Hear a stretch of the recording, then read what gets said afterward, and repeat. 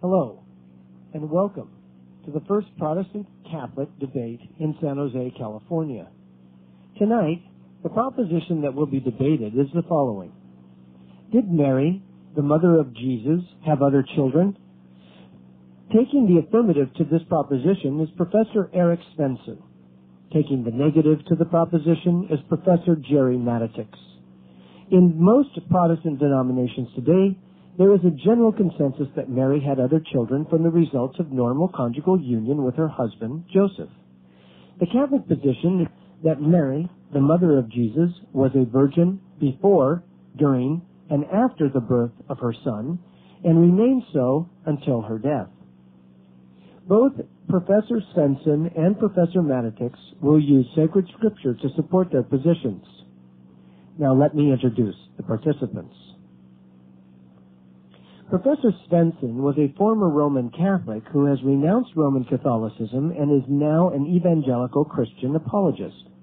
He is co-founder and director of New Testament Restoration Ministries, an organization designed to restore New Testament beliefs and practices to the Church. Professor Svendsen holds a Bachelor of Arts degree in Biblical Studies from Tennessee Temple University and a Master of Arts degree in New Testament Studies from Trinity Evangelical Divinity School. He is currently writing his doctoral dissertation for a PhD from Columbia Evangelical Seminary, where he is also an adjunct professor of Biblical Studies. He has authored several books, including The Table of the Lord and Evangelical Answers, a critique of modern Catholic apologetics. Professor Gerry Matatics is a former Presbyterian minister from the Presbyterian Church of America who has become a Roman Catholic apologist. Gerry Matatics is the founder and president of Biblical Foundations International, Incorporated, a non-profit organization that demonstrates to Catholics and non-Catholics alike the scriptural case for Catholicism.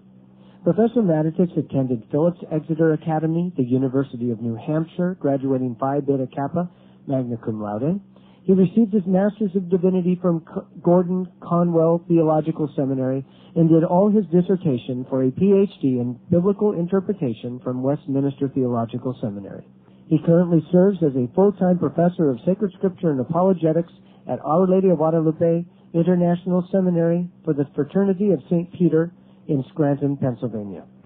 Ladies and gentlemen, I present Professors Eric Svendsen and Gerald Matatics.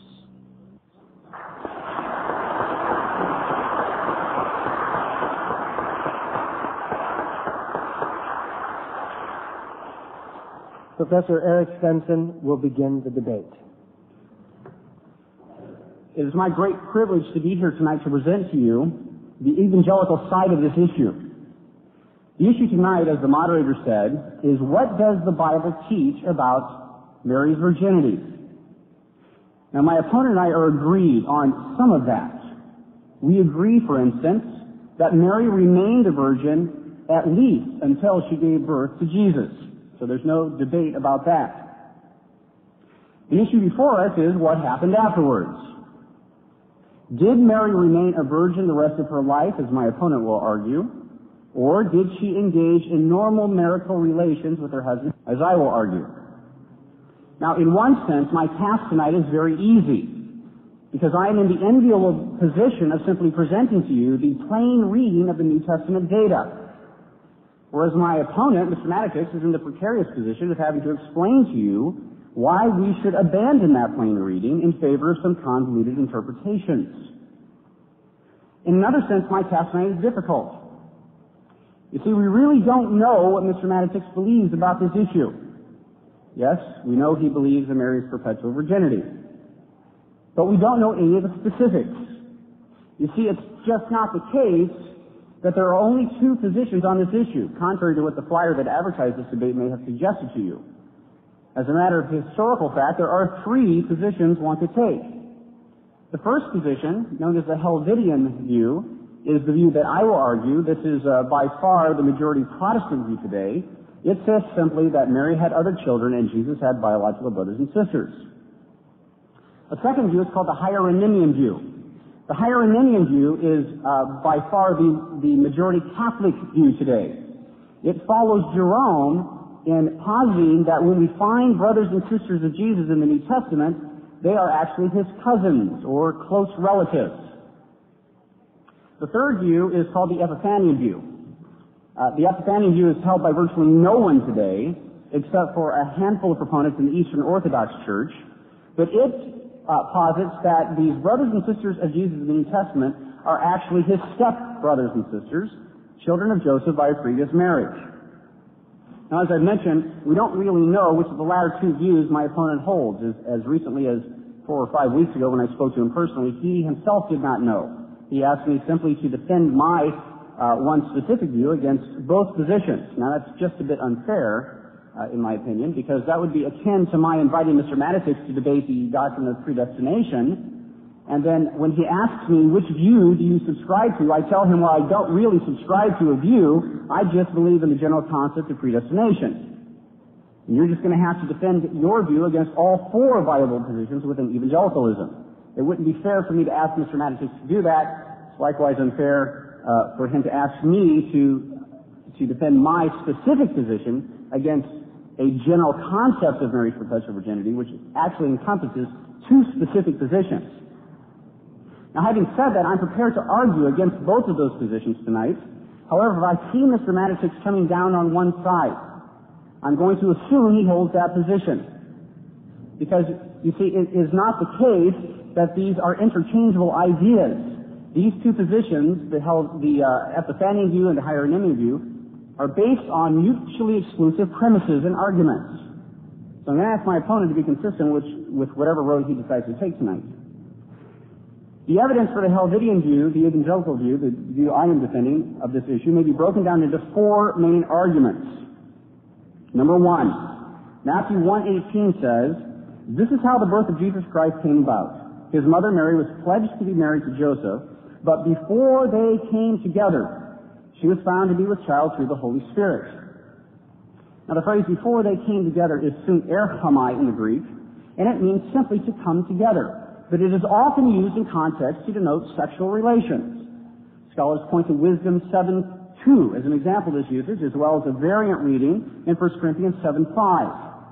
The lexicon of Liddell and Scott cites another instance of this phrase that bears the meaning to share the bed. The lexicon of Bauer, Arndt, Diggers, and Danker, the scholarly standard today, cites both Philo and Josephus, both of whom use this word to denote sexual relations. The lexicon of Lowe and Nita gives the meaning sexual relations as that which is to be applied to Matthew 1:18. But even the context suggests that this means sexual intercourse. Remember, the context is that Mary is betrothed to Joseph, but it is before they came together that she is found to be with child. Indeed, Matthew's purpose for this phrase is very polemic. He mentions that Mary conceived before she and Joseph came together to convince his readers that this was a virginal birth and not an ordinary one. Now, why do I bother to mention something so seemingly obvious about the text? Because Catholic apologists invariably argue, as will my opponent tonight, that Mary took a vow of virginity prior to her conception of Jesus, and therefore never intended to have sexual relations with Joseph. The phrase "before they came together" must, on this view, mean before they came together platonically. That is to say, before they began to reside together. The text is thus stripped of any reference to sexual relations. Such a view, however, raises more questions than it answers. Why would Matthew mention this phrase at all if he knew sexual relations had never occurred? If we take this simply as a reference to Joseph and Mary taking up residence together without thought of ensuing sexual relations, Matthew's point regarding the virgin birth is then quite lost. If he is attempting to show, as he surely is in this passage, that the birth of Christ was a virginal birth, then the phrase "before they came together" must mean before they engaged in sexual relations, and cannot mean before they came together in a platonic living arrangement. For if the latter is true, then it would be no more remarkable, nor significant for that matter, if Mary was pregnant before they came together than it would be if she became pregnant after they came together. Number 2, Luke 2:7 says, "And she gave birth to her firstborn son. She wrapped him in cloths and placed him in a manger." Now, the plain meaning of the word firstborn, prototokos in the Greek, implicitly suggests subsequent born children. Catholic apologists often counter that the word firstborn in this passage need not imply that other children were born afterwards, since it is often used in context where subsequent children were either not yet born or not mentioned. In the case of Mary, however, one can only assume that Luke was still familiar enough with her situation to know whether or not she was an avowed virgin. If Luke had known of any decision by Mary to remain a virgin postpartum, it seems certain he would not have used a phrase that would lend itself to such misunderstanding. Such a phrase would make sense only if Luke knew of other children born of Mary, or at the very least that Mary still had childbearing potential. Indeed, if Luke had known of Mary's perpetual virginity, it seems certain that he would not have used the word prototakos, which means firstborn, but rather the word monogenes, which means only born in Luke. Luke uses the latter word in 3 other passages to refer to someone's only child. In Luke 7:12 we read, as he approached the town gate, a dead person was being carried out, the only son of his mother, and she was a widow. In Luke 8:41 through 42 we read, then a man named Gerry, a ruler of the synagogue, came and fell at Jesus' feet, pleading with him to come to his house because his only daughter, a girl of about 12, was dying. And in Luke 9:38 we read, a man in the crowd called out, teacher, I beg you to look at my son, for he is my only child. In each of these passages, the word monogenes is used, not prototakos. In any case, Luke could not have subscribed to the notion of a supposed vow of virginity on Mary's part, for as Catholic New Testament scholar John P. Meyer notes, quote, since the author who writes Luke 2:7 also speaks of Jesus' mother and brothers in Luke 8 and Acts 1, the title firstborn takes on a more precise meaning in light of the larger context, end quote. Number 3. Matthew 1:24 through 25 tells us that Joseph did what the angel of the Lord had commanded him and took Mary home as his wife. But he had no union with her until she gave birth to a son. This passage not only demonstrates Mary's prenatal virginity, but also directly conflicts with any notion of ongoing postnatal virginity. Matthew tells us that Joseph abstained from sexual union with Mary until she gave birth, implying that normal marital relations ensued after the birth of Jesus. Now, my opponent will counter this point by appealing to the use of the word until, heos, in the Greek, elsewhere in Scripture. He will argue, no doubt, that this word means only that some action did not happen up to a certain point, but does not imply that the action did happen later. Catholic apologists often appeal to passages where heos has this meaning, such as 2 Samuel 6:23, Genesis 8:7, and Deuteronomy 34:6. While there is little doubt that passages where heos has this meaning could be multiplied, rarely is it mentioned by these apologists that this is not the Greek phrase used in Matthew 1:25. In all the passages cited by these apologists, the word heos alone is used. But in Matthew 1:25, the Greek construction heos hu is used. The phrase heos hu, with its variant form heos hasu, which grammarians treat as the same, occurs a total of 22 times in the New Testament. 4 of these have the meaning while, denoting contemporaneousness. Matthew 5:25, Matthew 14:22, Matthew 26:36, and Luke 13:8. Whereas the other 18 occurrences have the meaning until, and these are all instances in which the action of the main clause is changed by the action of the subordinate clause and requires the meaning until a specified time, but not after. Hence, the wicked servant was to be tortured until he should pay back all he owed, Matthew 18:34. But that torture, it is implied, would cease after payment had been rendered. The woman who loses the coin sweeps the house and searches carefully until she finds it, Luke 15:8. But clearly she ceases the search once the coin is found. Other instances carry the same meaning. The disciples were to stay in Jerusalem after Christ's ascension until they had been clothed with power from on high, Luke 24:49. But then they were expected to leave Jerusalem and take the gospel into all the world. The days of the purification rite which Paul observed, Acts 21:26, lasted only until a sacrifice was offered. Likewise, Festus ordered Paul to be kept in Caesarea until he could send him to Rome, Acts 25:21. Once he left for Rome, he was no longer kept in Caesarea. Finally, Peter entreats us to pay attention to the word of the prophets as to a light shining in a dark place until the day dawns and the morning star rises, 2 Peter 1:19. Doubtless a reference to the second coming of Christ, after which it will no longer be necessary to turn to the word of the prophets as a guide which navigates us through a dark place, since the presence of Christ himself will supersede any such need. The instances of heterosu that come closest to Matthew 1:25 are perhaps those instances of the phrase where the main clause is negated. Remember that Matthew 1:25 tells us that Joseph did not know her until she gave birth to a son. Similarly, the disciples were told not to tell anyone what they had seen until the Son of Man had been raised from the dead. Matthew 17:9.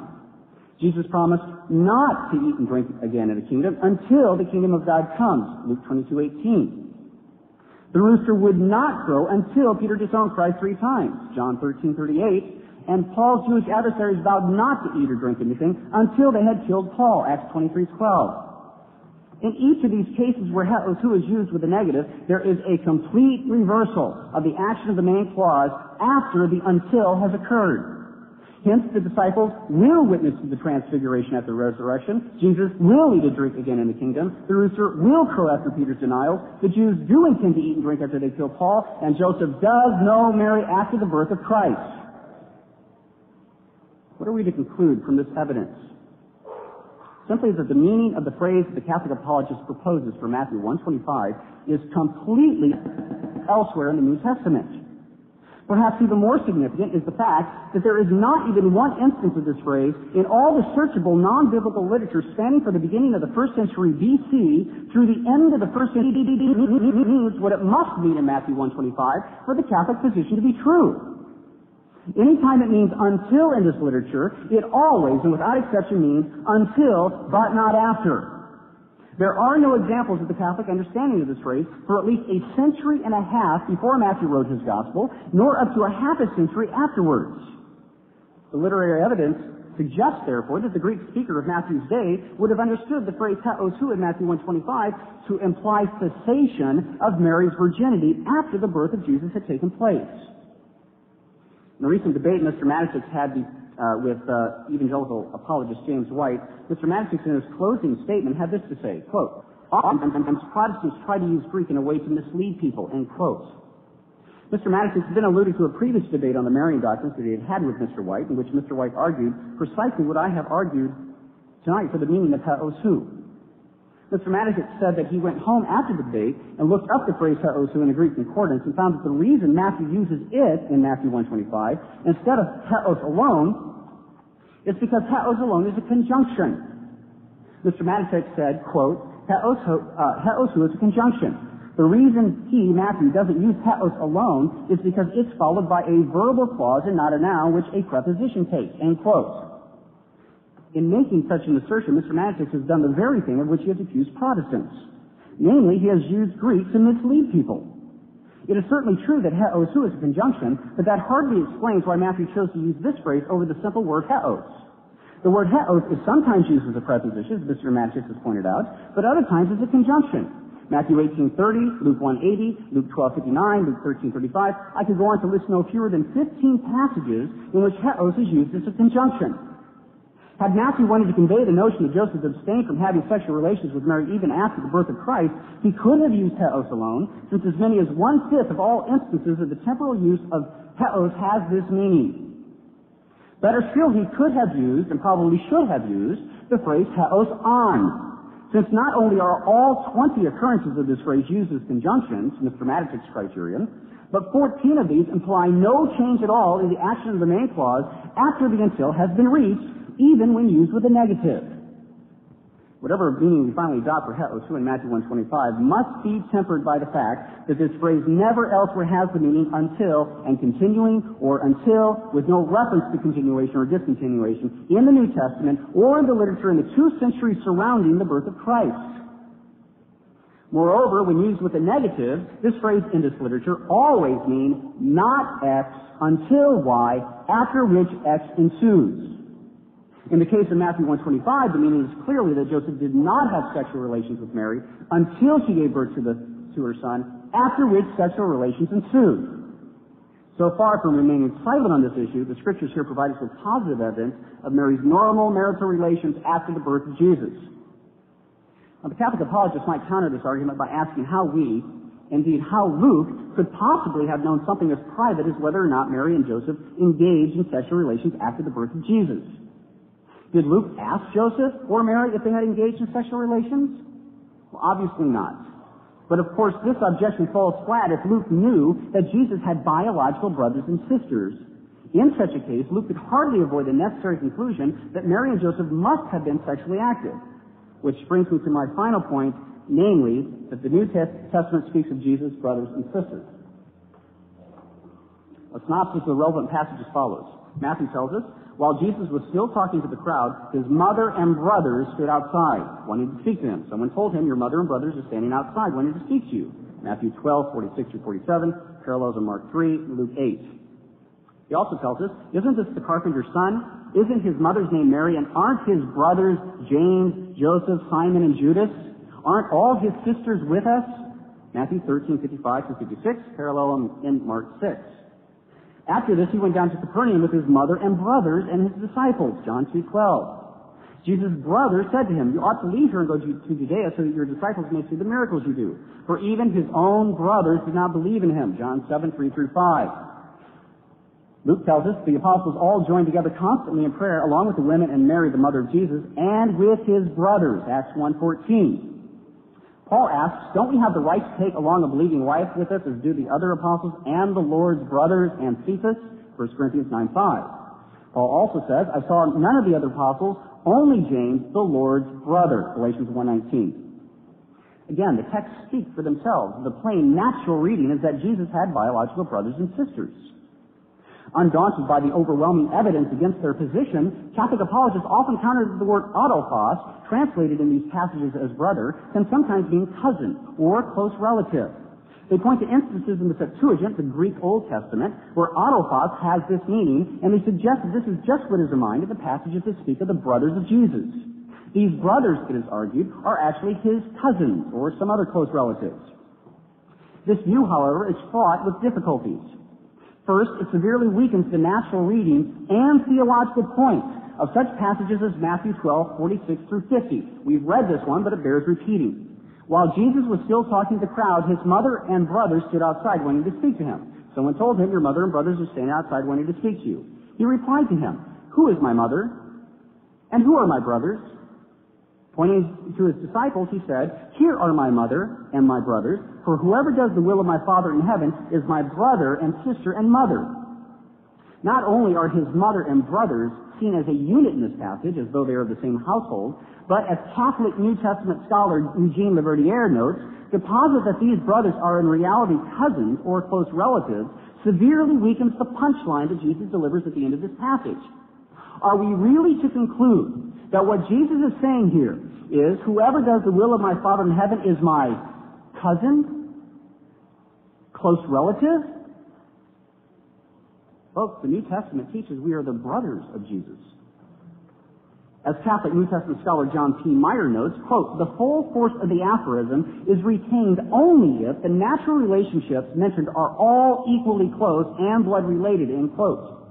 Another passage that is similarly weakened is John 7, 3 through 5. We've read this one as well, but it bears repeating. Jesus' brother said to him, you ought to leave here and go to Judea so that your disciples may see the miracles you do. No one who wants to become a public figure acts in secret. Since you are doing these things, show yourself to the world. For even his own brothers did not believe in him. If we are to assume that brothers equals cousins in this passage, what we are left with is a comparatively empty episode.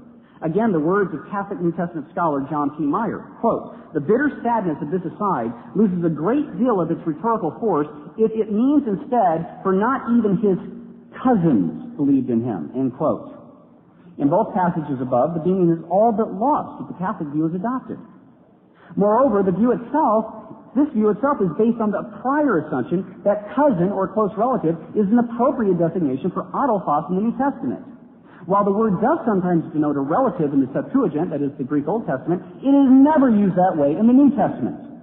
Unlike its counterpart in the Septuagint, there are no instances of autophos in the New Testament that bear the meaning relative, except, of course, where the reference is to biological siblings. Again, Catholic scholar John P. Meyer says, quote, with full brother and half-brother, we exhaust the literal meaning of autophos found in the New Testament.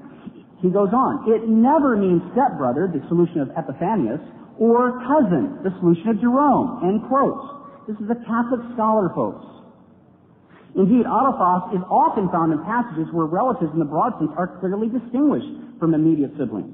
In Luke 14:12 we read, when you give a luncheon or dinner, do not invite your friends, your brothers, your relatives, or your rich neighbors. The word relatives, sungenes, here denotes a different class of people than brothers, adelphos, friends and neighbors. Similarly, with Luke 21:16, which says, you will be betrayed by parents, brothers, relatives, and friends. Here again, the word relatives, sungenes, denotes a different class than brothers, adelphos, and the two are no more interchangeable than our parents and brothers. The New Testament writers do have a number of special designations for relatives outside of the immediate family. As we've already seen, Luke favors the word sungenes, and he uses it again in Luke 1:36 to refer to Elizabeth, the relative of Mary. It is significant that Luke recognizes a distinction between sungenes and adelphos because Luke is one of the writers who makes mention of the adelphoi, the brothers of Jesus, once in his gospel and once in Acts. A second word, anepsios, occurs in Colossians 4:10 to refer to Mark, the cousin of Barnabas. Since obviously Paul knew of this word, he certainly could have used it in such texts as Galatians 1:19 and 1 Corinthians 9:5, both of which mention the Lord's brothers, if his intent was to refer to the cousins of Jesus. As Catholic New Testament scholar John McHugh observes, quote, it was not for a lack of a wider vocabulary that the evangelists wrote about the brothers of Jesus, end quote. It seems evident from the words sungenes and anepsios that both Paul and Luke knew of ways to denote cousins or close relatives when that is what they meant. In any case, as Catholic scholar, New Testament scholar John P. Meyer again points out, quote, the very reason why we know that adelphos in the Septuagint can mean cousin, nephew, or some other relative is that the immediate context regularly makes the exact relationship clear. He goes on. No such clarification is given in the New Testament text concerning the brothers of Jesus, end quote. Indeed, even in the Greek literature contemporaneous to the New Testament, there is no clear-cut example of adelphos or adelphe, which is the feminine form, sister, denoting a cousin. So that the eminent Catholic New Testament scholar Joseph Fitzmyer, in his commentary on Luke, is forced to conclude, quote, Jerome thought that adelphos could mean cousin, but this is almost certainly to be ruled out as the New Testament meaning, end quote. Moreover, adelphe, sister, in the New Testament is always used to denote a sibling of some sort, whether biological, spiritual, or figurative. It is never used to denote relatives broadly or cousins specifically. In similar vein, everywhere adelphos, that is brother, is used in context in which a brother is named, it too refers to a sibling. Catholic New Testament scholar John Mackenzie observes, quote, there is no instance of the use of brothers and sisters for more remote kinsmen and kinswomen when the words accompany an enumeration of names, end quote. Now, both of these points are significant for our discussion because both are true of the passages dealing with the brothers and sisters of Jesus.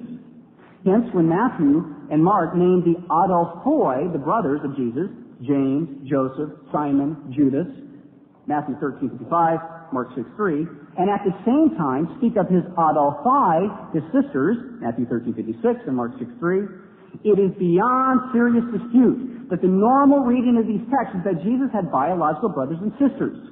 Whereas these words do sometimes mean spiritual sibling, or in the case of adelphos, are used as a term of endearment in a personal address, Acts 22:1, these meanings can hardly be applied to those who, quote, did not believe in him, John 7:5. Instead, whenever the New Testament calls X the brother or sister of Y, where the reference is to a family relationship, it always means that X is the biological sibling of Y, children of at least one common parent. This precludes not only the hieronymian view, namely that these are brothers and sisters of Jesus, that these brothers and sisters of Jesus are his cousins or close relatives, but also the Epiphanian view, namely that these are children of Joseph by a previous marriage. Both views are refuted on biblical and philological grounds, and no amount of clever argumentation by my opponent can change the fact that the evidence is squarely against the Roman Catholic position on this issue. Thank you very much.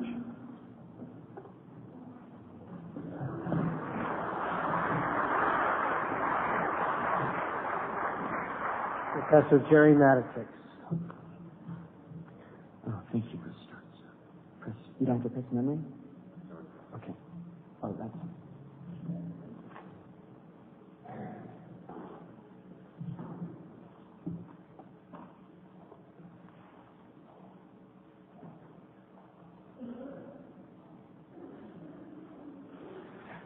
Well, I too had a few surprises by way of travel. I was supposed to be in San Jose Tuesday and wasn't allowed onto the plane. They had overbooked it from Scranton, and so I ended up going to Tucson, Arizona, Monday night rather, and didn't get a chance to get a look at Eric Svendsen's book on Catholic, his response to Catholic apologists, until I had one FedEx to me yesterday.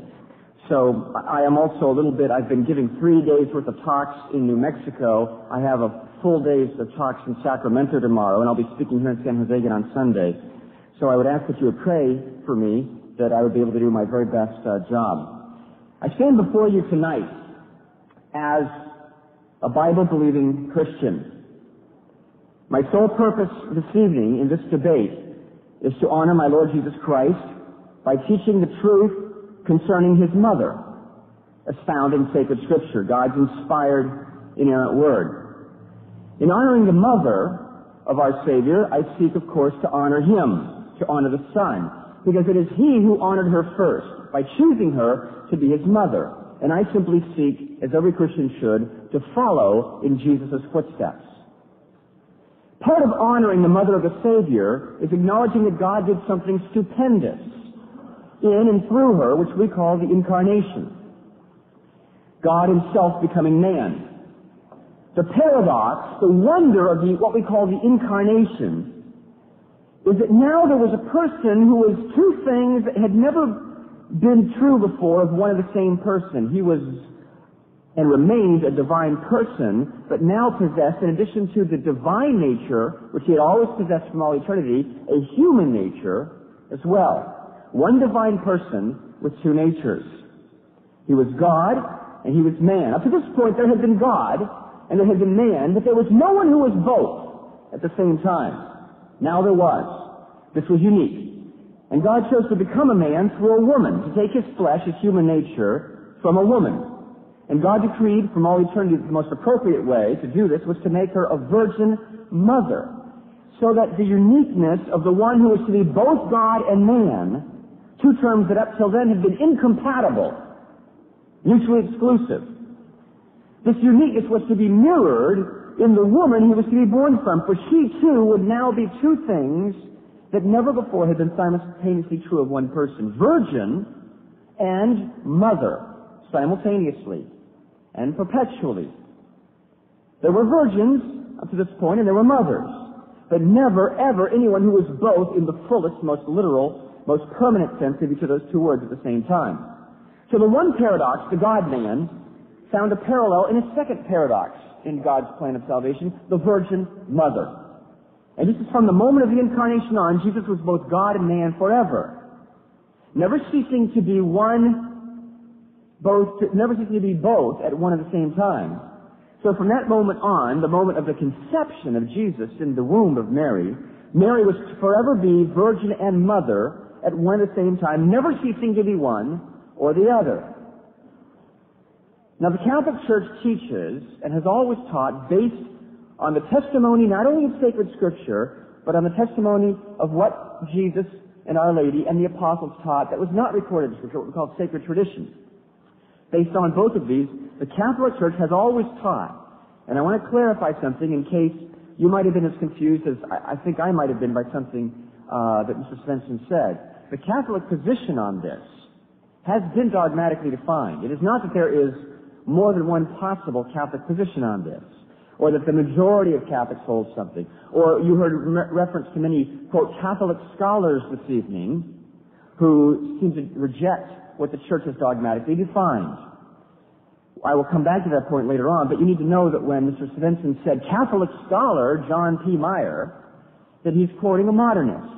John P. Meyer, in his book A Marginal Jew, not only denies the Church's defined teaching about the perpetual virginity of Mary, or casts aspersions on it, he denies that our Lord was born in Bethlehem. He says there are other legendary and mythical things.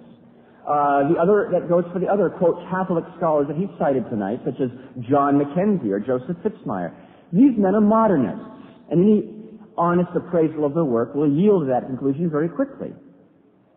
It's rather like saying, as you know, if we were having a debate on the papacy or the infallibility, as Catholic scholar Hans P. Kung says.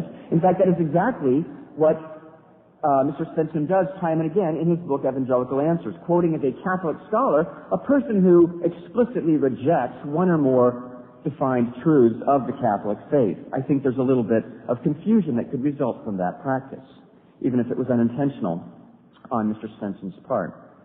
The Catholic Church teaches and has always taught that Mary was a virgin before, during, and after the birth of Jesus. I'm not going to spend any time on the first point because Mr. Svendsen pointed out he accepts that part of the Church's teaching.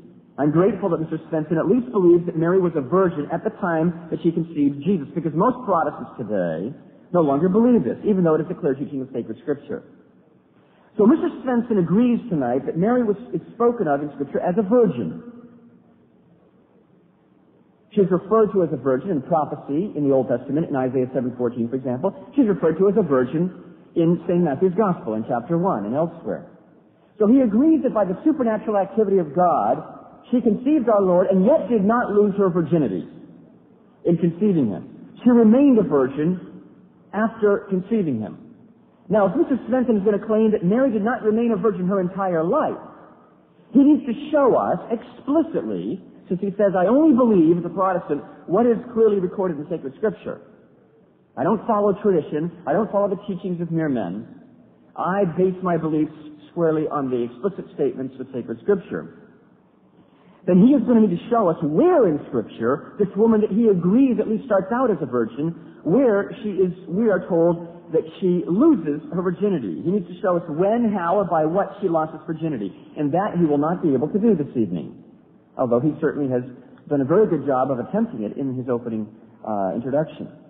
Does he believe that she lost her virginity during the birth of Jesus? He has no proof of this, and I will show that Scripture clearly teaches otherwise. Does he believe that she lost her virginity after the birth of Jesus and having sexual relations with Joseph, and as a result having other children? He has no proof of this either, and I will show that Scripture clearly teaches otherwise. In short, I will show you tonight that the perpetual virginity of Mary is scriptural, and the denial of her perpetual virginity is not. And I mean two things by that. I mean, first of all, that positively, the Scriptures positively teach. They contain many indications of her perpetual virginity. And secondly, negatively, there's nothing in Scripture that contradicts or that precludes or rules out the fact of her perpetual virginity. I will take you through those two things in a minute, but I want to simply say here in the close of my introduction that I need to clear up a misconception right away. That misconception is echoed by Mr. Svendsen, as it is by most Protestant apologists, that the idea of Mary's perpetual virginity was an idea that developed later on. It was an idea that seemed seemly, it seemed suitable, it seemed appropriate to postulate that Mary was a virgin her entire life, for whatever reason. And he says, the reason isn't quite clear, but perhaps it's a way of exalting celibacy or virginity. I want to go on record right now by telling you that, ladies and gentlemen, brothers and sisters in Christ, the perpetual virginity of Mary is taught by the Catholic Church for one simple reason. It is a historical fact. It is a fact that she obviously knew. If Our Lady was a virgin her entire life, then clearly she would have known that. Her husband would have known it. The Divine Son would have known it. The apostles would have known it. The people that knew Mary would have known it. The people that wrote the New Testament would have known it. The perpetual virginity of Mary is a historical fact. And that is why, and that is the only reason why the Catholic Church teaches it. Not because it's a nice-sounding theory, not because it seems to buttress or buck up other ideas about Mary. It is rooted in space-time history. It is a fact like the fact that God created the world. It is a fact like the fact that God destroyed the world with the flood in the time of Noah.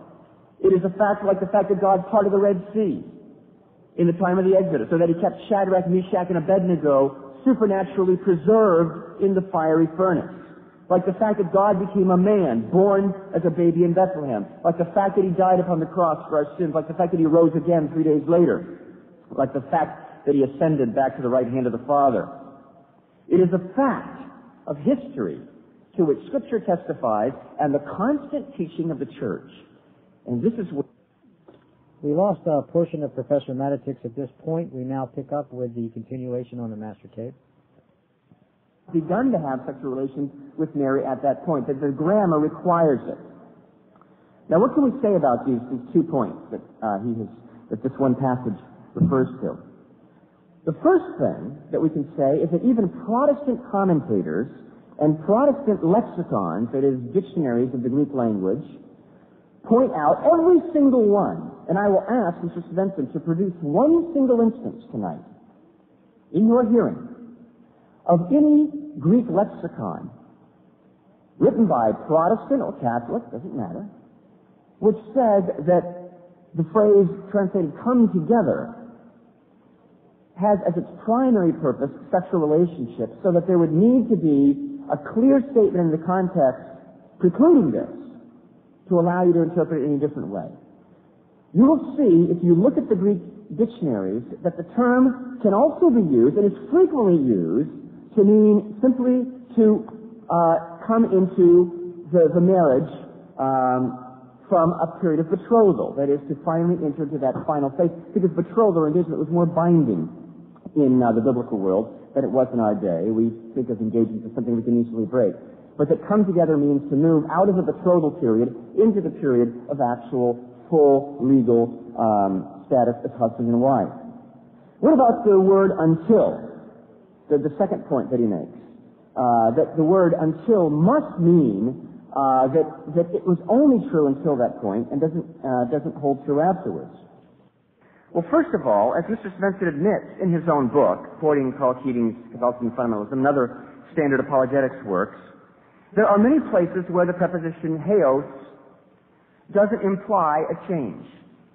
Psalm 110, verse 1, God the Father saying to God the Son, "Sit at my right hand until I make your enemies a footstool for your feet." After our Lord conquers all his enemies, God doesn't say, "Now get out of my sight." We read the statement in 2 Samuel 6:23 that Michal, King Saul's daughter, King David's wife, had no children until the day of her death. Clearly doesn't mean that she began to have children posthumously after she died. And there are many such passages. Now, stung by the fact that there are many places where the English word "until," the Greek preposition "heos," the Hebrew preposition "az," clearly indicates that something can be true until point A and continue to be true, a rather novel argument has been hatched in the last couple of years in Protestant apologetics, perhaps pioneered by Mr. Svendsen. I want to give credit where credit is due. That, okay, well, we won't confine ourselves, or we won't even look at as relevant the places where the Greek word "heos" is used. We'll only look at the passages where it's "heos who." And Mr. Svendsen pointed out that James White used this in a debate against me a couple of years ago. Now, I pointed out in that debate some things that Mr. Svendsen didn't mention this evening, and that is that there is at least 5 things wrong with saying "heos who." The Greek phrase used in Matthew 1:25 must mean, even if "heos" doesn't by itself, must mean that Joseph would have had to change his abstinence afterwards. He had to have relations with her. First of all, as Mr. Svendsen has already alluded to, any first-year Greek student should know the difference between a preposition and a conjunction. Now, Mr. Svendsen has said that "heos who," or that "heos" can be used as a preposition or as a conjunction. I would like to ask him to show us that, not to simply state it and expect us to take it on his say-so, but to show us other passages that he feels sheds relevant light grammatically upon Matthew 1:25. The fact is, if you look in Moulton and Gaydon, which is the standard exhaustive concordance of the Greek New Testament, you will see "heos" listed as a preposition and "heos who" listed as a conjunction. And the point I made in the debate a couple of years ago, which Mr. Svendsen didn't mention, is that the reason St. Matthew has to use "heos who" in this passage is because what follows is not a noun. A preposition takes a noun. The mouse ran under the table. Under is a preposition, and it's followed by a noun, table. I went through the door. Through is a preposition, followed by a noun. But when you have a verbal clause, you can't precede that, bless you, with a preposition. You have to precede it with a conjunction. And that is exactly what we have in Matthew 1:25. That he had no relations with her until she gave birth to her son. You see, what follows is a verbal clause. She gave birth, not a noun. And so a conjunction is called for in grammar. That's why heos who is used. Secondly, no Protestant lexicon, and again, I respectfully challenge Mr. Svendsen to give us one example tonight. No Protestant lexicon says that there is a semantic difference between heos and heos who. That heos means, well, something might be true up until a point X, and then maybe it goes on being true, and maybe it doesn't. You have to look at the context. But every time heos who occurs, it means there must be a change.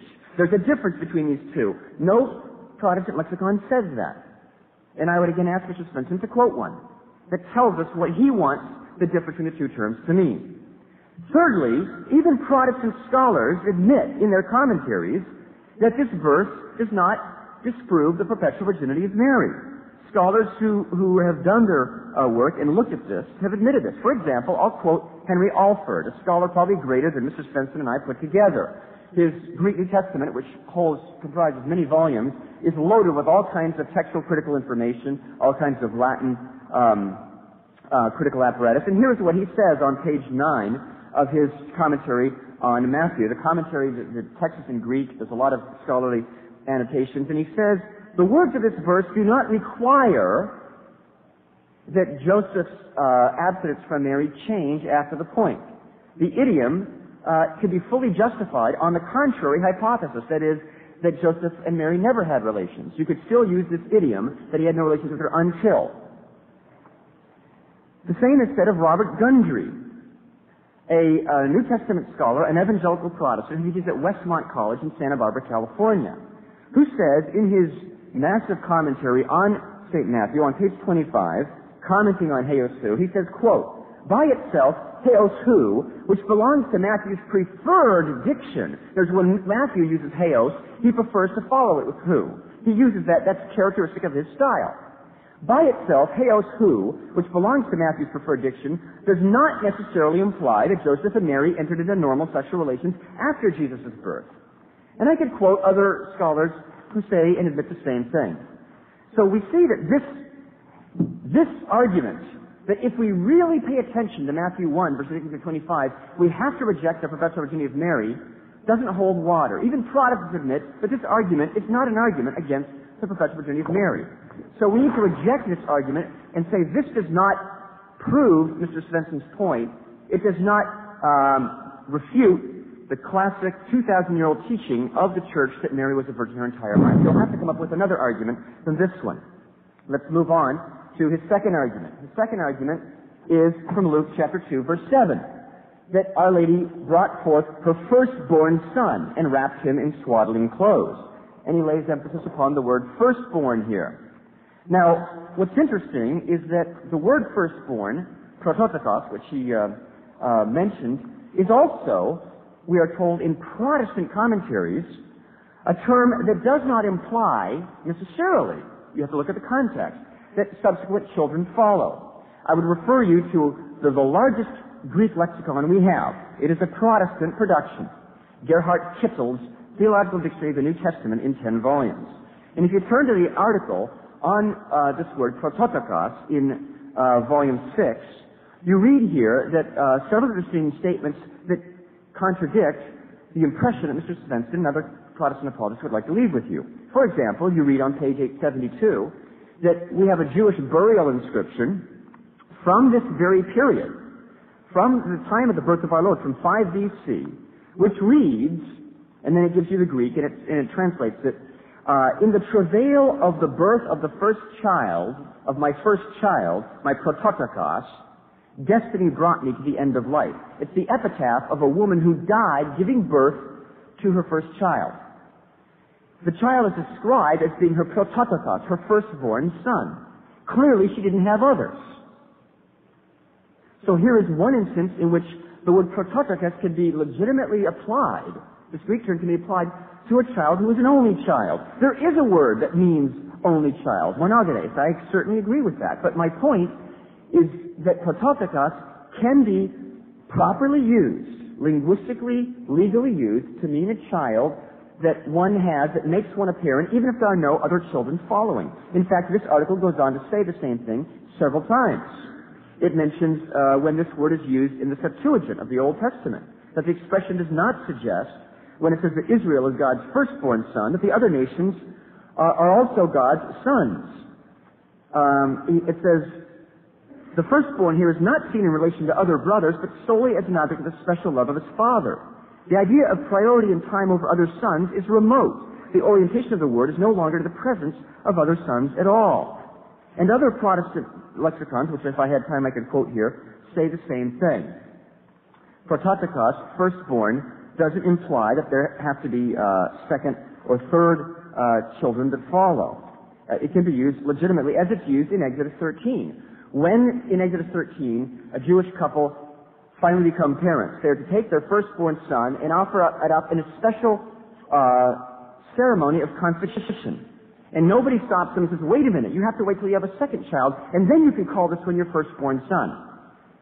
The term firstborn, both the Hebrew term and the Greek word prototokos, is applied to the child at that very time, without any knowledge of whether subsequent children will be born to that particular couple. So this argument also really doesn't hold water, even based on the testimony of Protestant scholars in lexicons and commentaries. The fact that Mary brought forth her firstborn son doesn't require grammatically that she had to have brought forth others.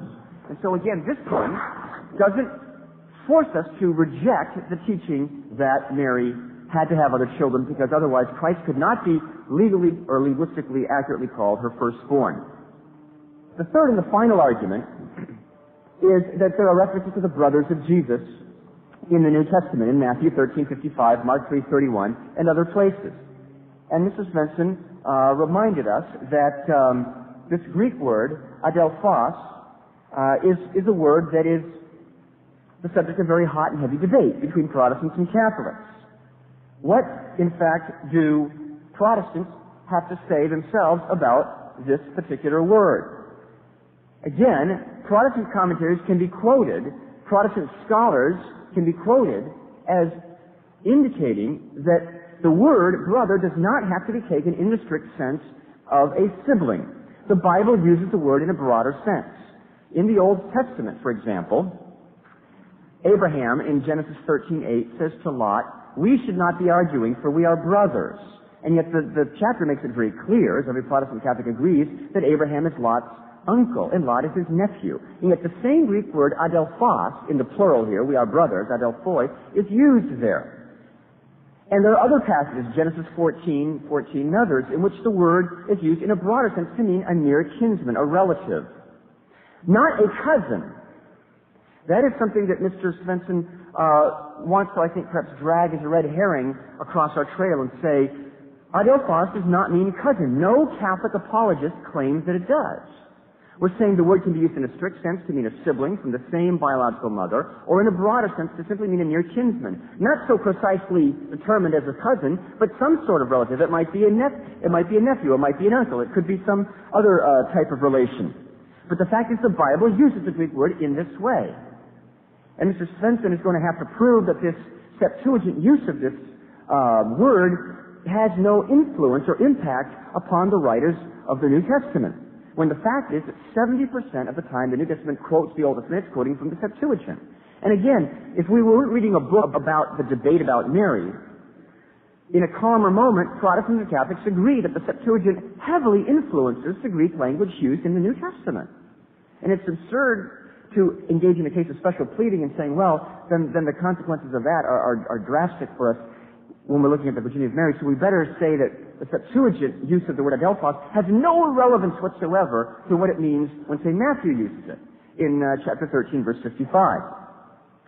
What's more puzzling, however, is that if you take the statement in Matthew 13:55, where people are saying, aren't the brothers of Jesus here with us, James and Joseph and Simon and Jude, and you fast forward 14 chapters to Matthew 27:55 and 56, we find out who the mother of these sons are. Because we're told at the foot of the cross, in addition to Mary Magdalene and Mary the mother of our Lord, there was another Mary, the wife of Cleopas, who is the mother of James and Joseph. So two of those four sons are mentioned again, and they are clearly identified as children of another woman. And if Protestants will compare Scripture with Scripture and see that the brothers of Jesus, mentioned in Matthew 13:55, are called the children of another woman. In fact, if we look at John chapter 19, verse 25 in the context, we see that this other woman is called the sister of Mary. Here the Greek verb, the Greek form is used, adelphe, meaning the female counterpart to an adelphos. Does it mean that she is the sibling of Mary, that Mary's parents had two girls and they named them both Mary? That idea is absurd on the face of it. So we have proof from the Bible itself that the word adelphe clearly can't mean sibling. In the case of John 19:25, that Mary, the wife of Cleopas, is not the sibling of Mary, the mother of our Lord, but simply a near kinswoman. And the same holds for the English, for the masculine, counterpart, adelphos. So this argument also really falls to the ground. And it falls to the ground even when Protestant reformers admitted that there is nothing in this verse that argues against the perpetual virginity of Mary. I was astounded to discover that John Calvin, Martin Luther, Ulrich Zwingli, all marvelous Bible scholars by any Protestant standard, all rejected the interpretation of these verses that Mr. Svendsen holds and Protestant apologists hold today. They believe in the perpetual virginity of Mary. They read the same Bible that Mr. Svendsen did, but they didn't come to his conclusions. And so this argument, it doesn't necessarily inevitably draw us to reject what the Bible teaches about the perpetual virginity of Mary.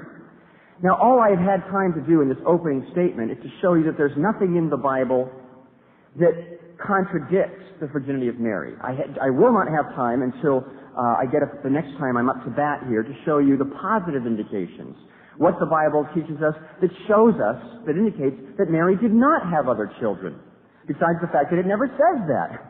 There is not a single statement anywhere in the New Testament that says Mary had other children. There is no reference to any people that are called the children or the sons of Mary. And not only is there a deafening silence on this all-important point, which Mr. Svendsen says you have to believe that Mary had other children. Well, where's the verse, Mr. Svendsen, that says that explicitly postulates that? We'll see there are many verses which indicate that Mary could not have had other children. And we'll look at those when my next time is up, because I'm out of time now.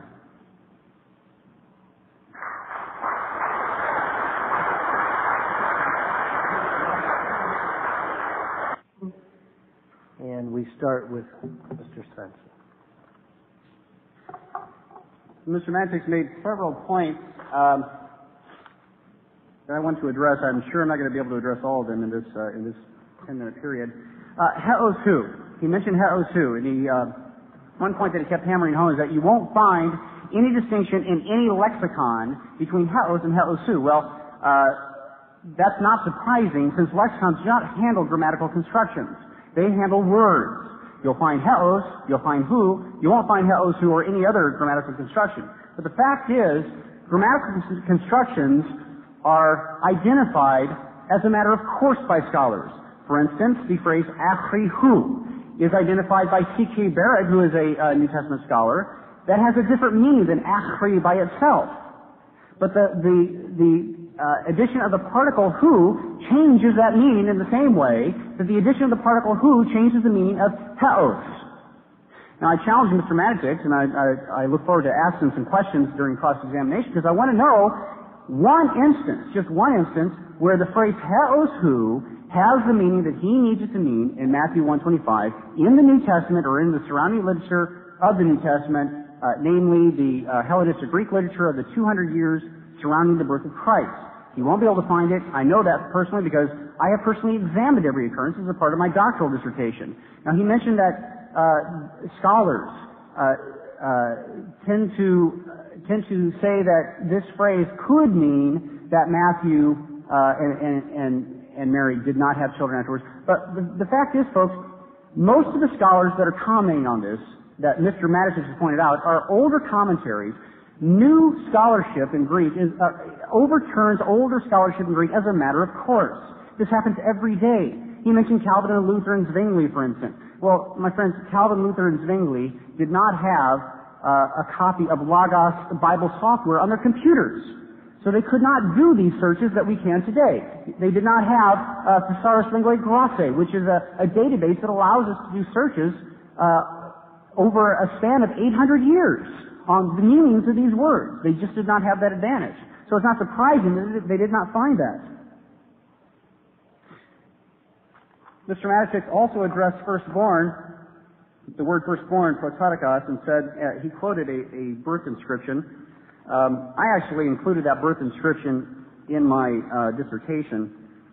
And the fact is that birth inscription is there, but what Mr. Matatics has not considered is the fact that in every case where this is used, there is always an intent to have more children, if that's possible. But with Mary, there is no intent, is there? If she is supposed to be a perpetual virgin, and she's supposed to have taken a vow of virginity, there is no intent whatsoever. So that's the difference between any instance you can find with firstborn of any other woman. There is always an intent to have more children. Just because death has prevented it does not mean there was not that intent. Mr. Matatics also addressed the word autophos and autophe, and Gerry cited Old Testament passages where it could mean close relatives, and he cited where Lot and Abraham are called brothers. Well, that's true. If you look in the Septuagint, the Greek Old Testament, you're going to find that usage. But again, folks, words change as a matter of course. Over the course of the 200 or 300 years between the last writing of the Septuagint and the first New Testament writer picked up his pen to write Scripture, there are etymological changes that take place. Mr. Matatics is guilty of a fallacy called semantic obsolescence. Semantic obsolescence just means that you foist a meaning that a word used to have onto a later time when there is no evidence that it has that meaning anymore. I challenge Mr. Matatics to produce just one, that's all we're asking, just one passage where autophos or autophe means close relative. I'll give him that. I didn't actually insist on cousin. I think through my presentation said close relative or cousin, but if he misunderstood it, then I apologize. He can find one that means close relative he wants. I'll accept that. We just want one instance. It's not a difficult task, folks. Autophos shows up in the literature of the New Testament and in the literature surrounding the New Testament thousands and thousands and thousands of times. It would not be difficult, if Mr. Matatics' position is true, to find one instance that he can point to that supports the meaning that he's foisting upon him in the New Testament. Mr. Matatics also, Mr. Matatics didn't address my fourth point. He addressed three of them. The fourth point was the Matthew 1:18 passage where Matthew is insisting that it was before they came together, sunerchomai, before they came together that Mary was found to be with child. That is a polemic passage. Matthew's making a point to prove to his readers that this is a virginal birth, and so he must mean by the word sunerchomai sexual relations and not just to come together. Mr. Matatics also asks about the usage of heos by itself, the conjunctive usage of heos. He has shown that it's a preposition. He asked me to produce one instance. Well, here they are. Luke 1:80 says, "And he, John the Baptist, lived in the desert until he appeared." That's a verb, folks, not a noun. This is what Mr. Matatics is asking for. Until he appeared. This is the conjunctive usage. Luke 12:59. "You will not get out until you have paid the last penny." That's a verb, not a noun. Luke 13:35. "You will not see me again until you say, 'Blessed is he who comes in the name of the Lord.'" Again, a verb, not a noun.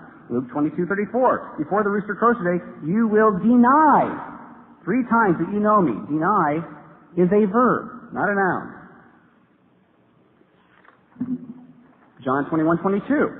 "If I want him to remain alive until I return," what is that to you? John is talking to Peter about John. Again, a verb is used. John 21:23. "If I want him to remain alive, again, until I return," same passage. 2 Thessalonians 2:7. "He will continue to do so until he is taken out of the way." Again, another verb. 1 Timothy 4:13. "Until I come."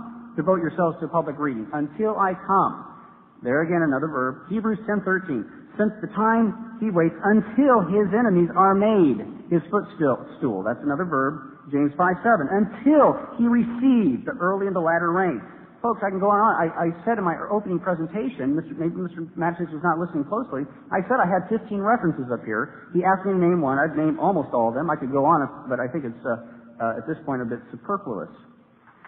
Mr. Matatics also mentioned the argument from convenes, or the argument that is fitting. It is fitting that Mary should be a virgin the rest of her life and a mother at the same time. But folks, you don't get that from the New Testament. You just don't. Mr. Matatics didn't cite anything in the New Testament that would lead you to believe that it should be fitting that Mary should be a virgin perpetually. He can quote tradition, but we're not talking about tradition. He alluded to the fathers. We're not talking about the fathers. The topic tonight is, what does the Bible teach about the perpetual virginity of Mary? It doesn't say what is true about the perpetual virginity of Mary. That's not what it says. What does the Bible teach? He can appeal to church history if he wants. The fact is, there are fathers in the church, such as Irenaeus, Tertullian, Hegesippus, all who believed that Mary had other children. Mr. Matatics also chided me for quoting Catholic scholars, and he is correct that Hans Kung, that he mentioned, has been censured by the church, but none of the other scholars I mentioned have been censured. In fact, they are fully embraced. Raymond Brown and Joseph Fitzmyer are the two top Catholic New Testament scholars today. Raymond Brown has served on the Pontifical Biblical Commission twice under two different popes. Mr. Matatics has not done that. They are in good standing in Rome. They have not been censured. They are fully embraced by Rome, and their views are, and with good reason. They believe in the perpetual virginity of Mary. They're just honest enough to admit that the New Testament doesn't teach it. They get it from tradition, not the New Testament. Thank you very much.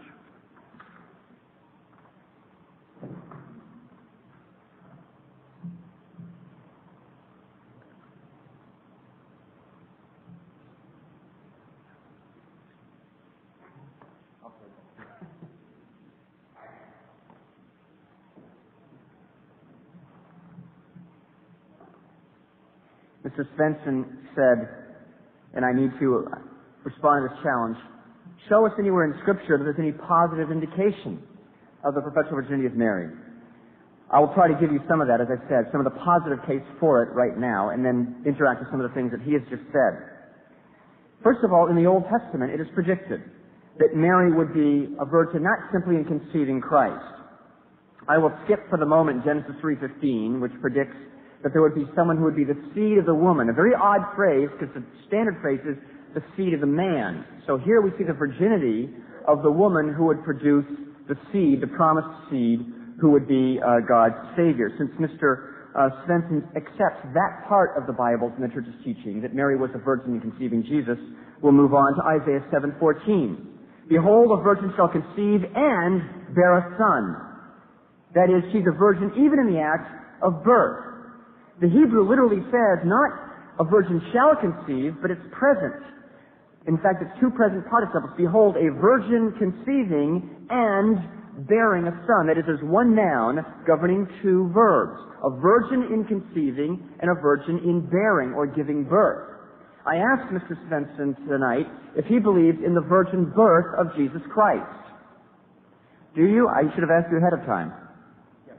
You do. Okay, I'll have to ask him to elaborate on that then, perhaps in the cross-examination period. But if he believed in the virgin birth of Jesus Christ, not in the virgin conception of Jesus Christ, then he believes that Mary did not lose her virginity even in the act of giving birth to Jesus. Otherwise, he's not using the term accurately.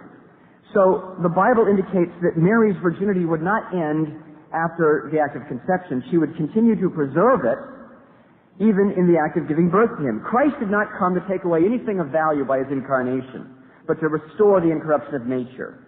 And it would not be fitting that in his birth he would rob his mother of her virginity if he didn't need to rob her of it in his being conceived in the first place.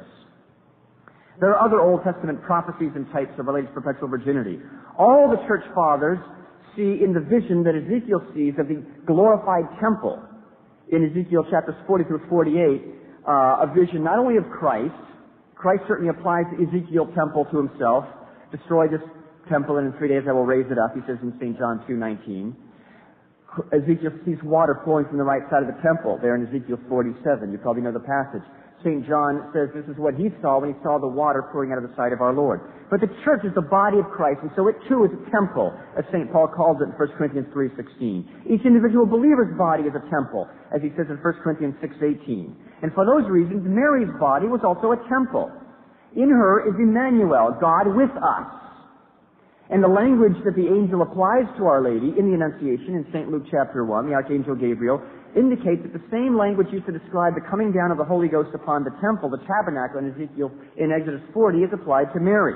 And so in Ezekiel 44 verse 2 we read that this temple has a special gate which is sealed shut, that nobody enters and nobody comes out except God himself, and he does so without rupturing this sealed, closed gate.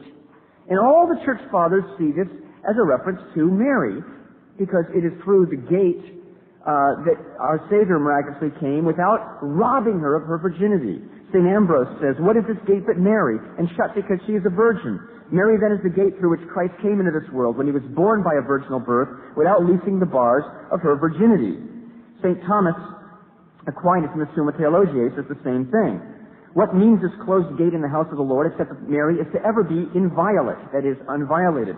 What does it mean that no man shall pass through it, save that Joseph shall not know her? And what is this that the Lord alone enters in and goes out by it, except that the Holy Ghost shall impregnate her, and that the Lord of angels shall be born of her? And what means this that it shall be shut forevermore, but that Mary is a virgin before his birth, a virgin in his birth, and a virgin after his birth? Which is, in fact, what the church has solemnly defined. So all of these Old Testament passages were always understood in the early church as teaching the perpetual virginity of Mary. And I have to respectfully disagree with something that Mr. Svendsen said. I will challenge him now very strongly to produce one church father that does deny the perpetual virginity of Mary. There were heretics in the early church that denied it, but no one that is considered a church father. And he mentioned, in fact, I have to take strong exception to St. Irenaeus. I would like to hear the quote from St. Irenaeus in which St. Irenaeus denies the perpetual virginity of Mary. Because on the contrary, St. Irenaeus clearly affirmed it, and I will show you that if I can get to that.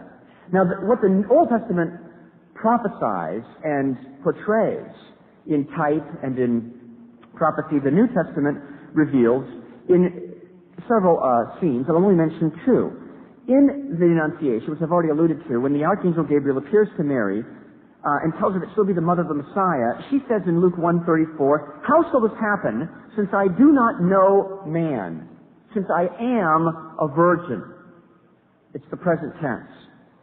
The angel had said, "You will conceive," future tense. And Mary's question makes no sense if she is merely saying that she had been a virgin up to that point in her life, and that the only impediment to future pregnancy would be an ongoing virginity, a lifelong virginity. In other words, if the angel says, "Look, you've been a virgin up till now, but you will conceive and have a child," she was engaged to Joseph.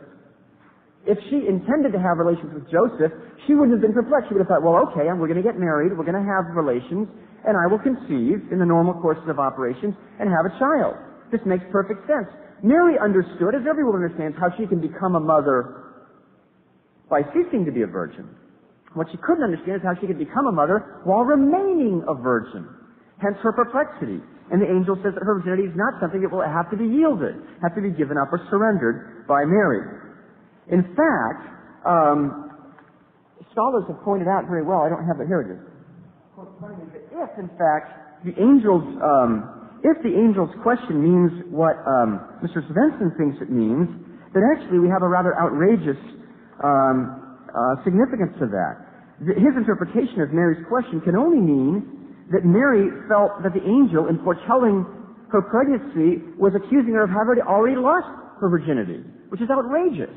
That Mary would think that an angel from heaven would be saying, this is why you will give birth to a child, that you are already, you've violated virginity. She says, how can this be? I am a virgin. What Our Lady testifies to in her words in Luke 1:16 34 is made clear by a later statement in Scripture. Let me give you an analogy for that, by the way. Suppose someone said to you, a prophet said to you, you will die of lung cancer. And you said, how can this be since I do not smoke? You will bear a son in the future, Gabriel said to her. How can this be since I am a virgin?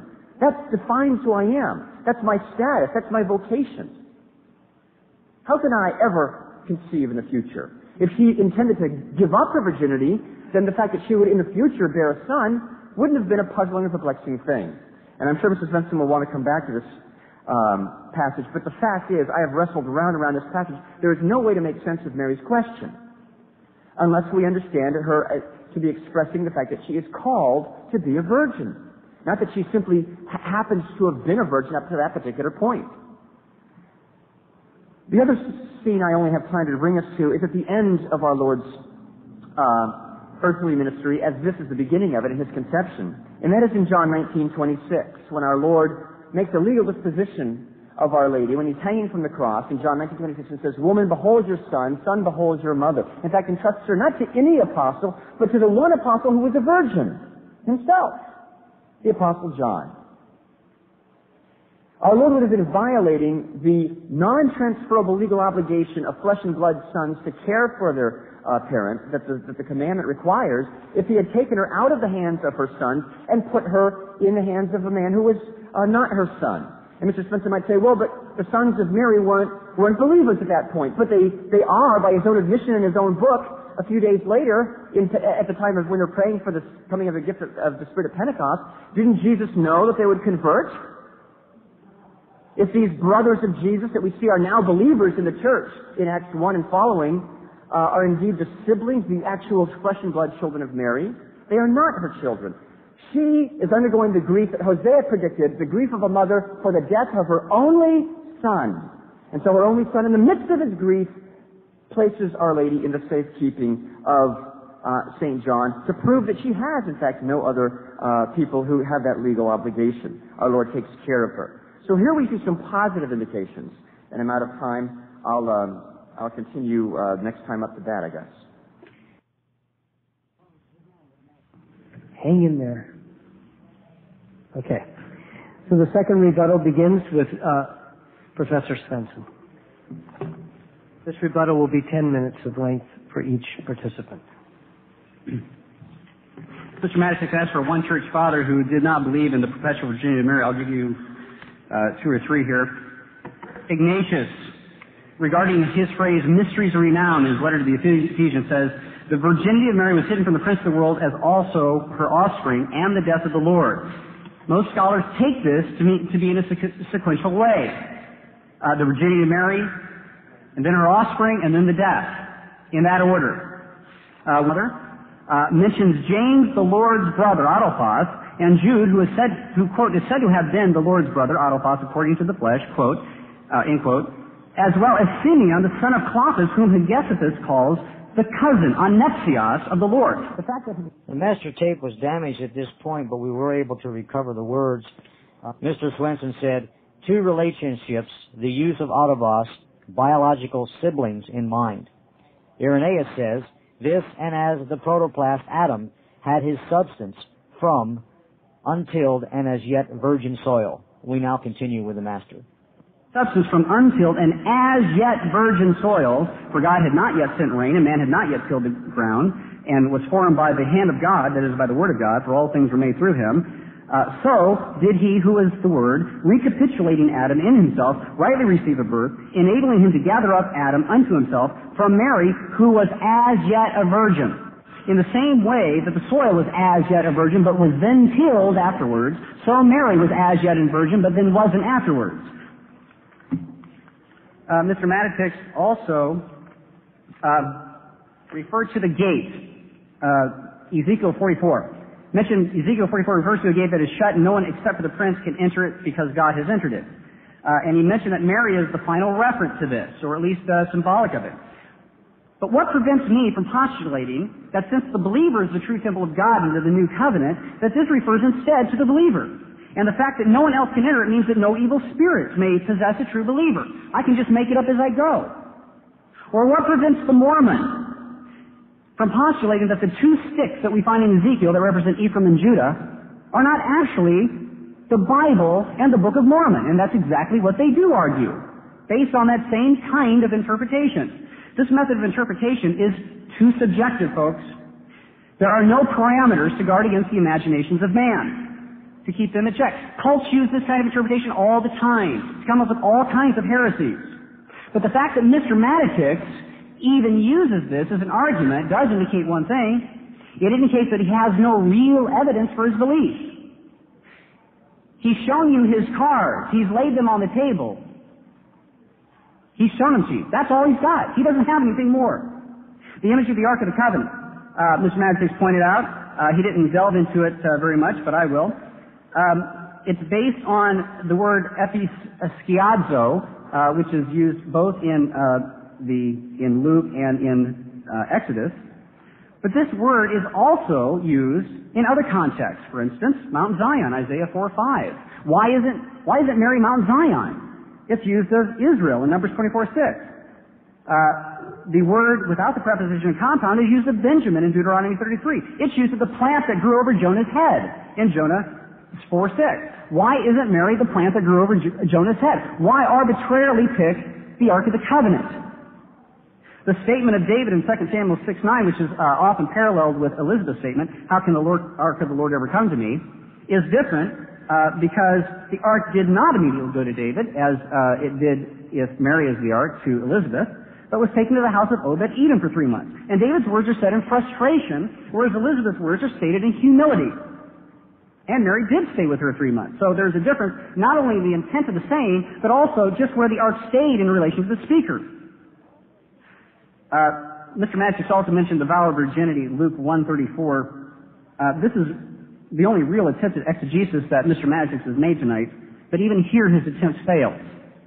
Mary understands the angel to mean that she would conceive immediately, or at least before she and Joseph came together as husband and wife. Notice in this passage, Mary does not say, how can this be, since I will never know a man, or since I will not know a man, which is what we might expect if Mary had taken a vow of lifelong virginity. Instead, he says, how can this be, since I am not, present tense, I am not knowing a man. The present tense, not the future, is used in the statement. Mary could not fathom how she was going to become pregnant right now or in the immediate future, since she was not currently having sexual relations with a man, nor did she foresee that in the future. Catholic apologists often argue that the present tense here is used as a futuristic present. That is, a present tense that refers to the future. While a futuristic present is certainly a legitimate concept in Greek syntax, it is not legitimate here. If you want a legitimate futuristic present, all you have to do is turn to the 14th chapter of John, which contains several of them. For instance, in 14:2 and 3 we read, I am going to prepare a place for you, and if I go, I am coming again to take you with me.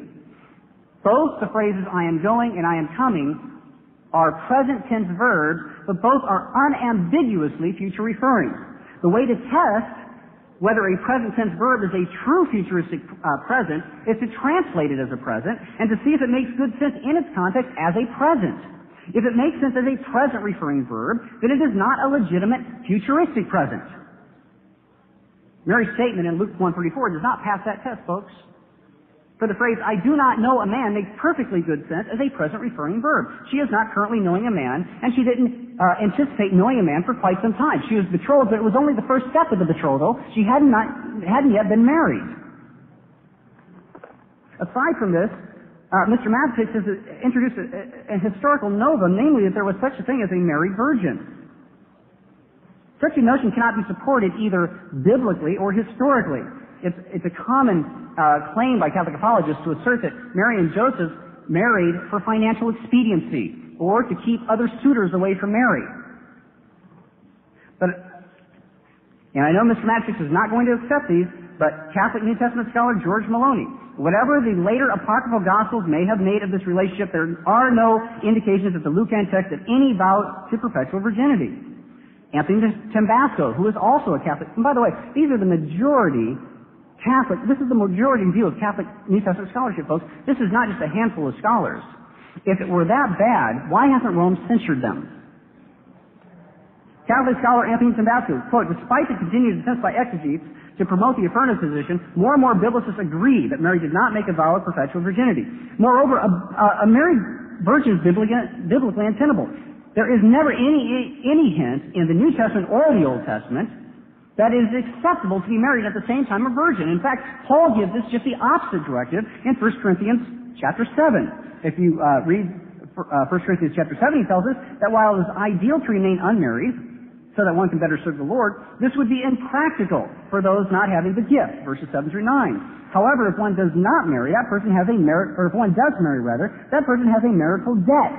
Verse 3. The Greek word translated debt in that passage is aphelein, and means that which is owed.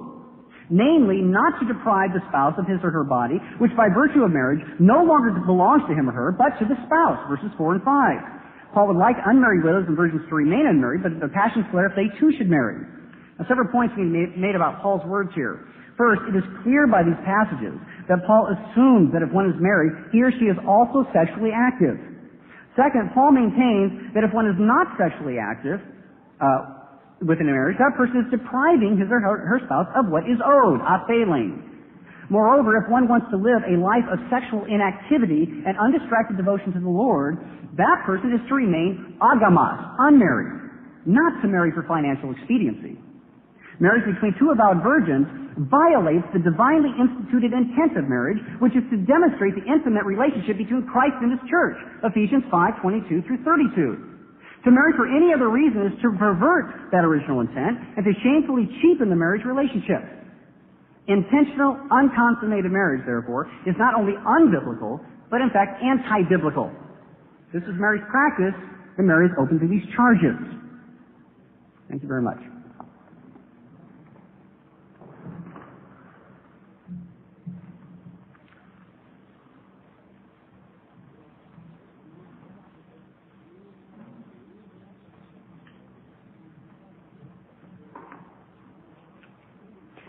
Mr. Svendsen wants to know why so many modern Catholic scripture scholars could be saying things and getting away with exegetical murder, things that contradict what the Church has solemnly defined in the past. Well, that's because we live in an age of apostasy, Mr. Svendsen, and I'll be the first to admit that, and I'll be talking all about that tomorrow in Sacramento.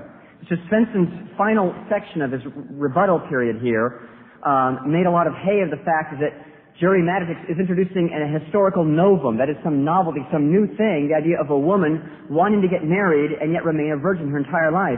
Mr. Svendsen, let me remind you, it is God Almighty Himself who introduced the historical novum. It is a new thing for a virgin to become a mother. I know that you believe that the incarnation is unique. It is a unique situation. God does not become man except in this one instance. So, of course, the birth of Jesus Christ is unique. Of course, His mother is unique. Only one woman out of all the women who have walked the face of this earth was selected to be simultaneously a virgin and a mother and to bear God within her. Only one woman's body had the privilege of being a tabernacle for Emmanuel, God with us, within her.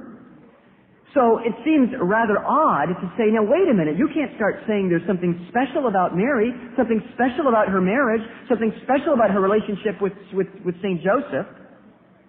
This is nothing but special, ladies and gentlemen. There's something pretty special about God becoming man. It doesn't happen every day. It only happened once. And of course, we are led by the uniqueness of the Incarnation to say what other special ramifications of this would there be in the life of the mother of God in the flesh.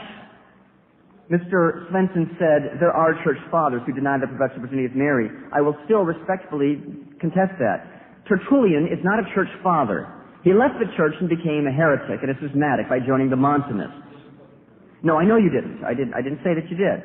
I'm simply pointing out that Tertullian is not a church father, and he is the only one that Catholic apologists do quote as evidence that there were church fathers. St. Ignatius of Antioch defends the perpetual virginity of Mary in his epistle to the Ephesians. St. Irenaeus defends against Jovinian the idea that Mary ever ceased to be a virgin in his Against Heresies. And I will, and again, encourage Mr. Svendsen to look carefully at the passage that he's quoted.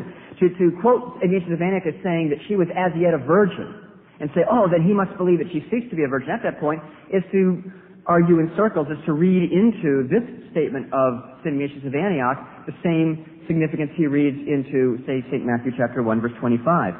People who have studied the doctrine of the Church Fathers on this point tell us that there is unanimity among them. For example, one of the standard works of Mariology is a 3-volume set by Father Juniper Carroll, Fundamentals of Mariology, and he says in that on page 149, quote, there are few Catholic dogmas, he admits, there are few Catholic dogmas which can claim the unanimous support of tradition, with as much right as the dogma now under discussion, to wit, the perpetual virginity of Mary. The fact is that not one single father of the Church can be quoted as bearing witness against it.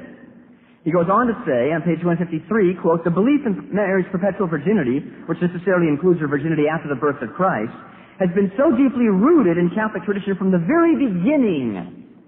The fathers of the Church instinctively and vigorously rose to its defense every time it was questioned by early heretics, unquote. If it was a historical fact, Mr. Svendsen, that Mary had other children, people would have known.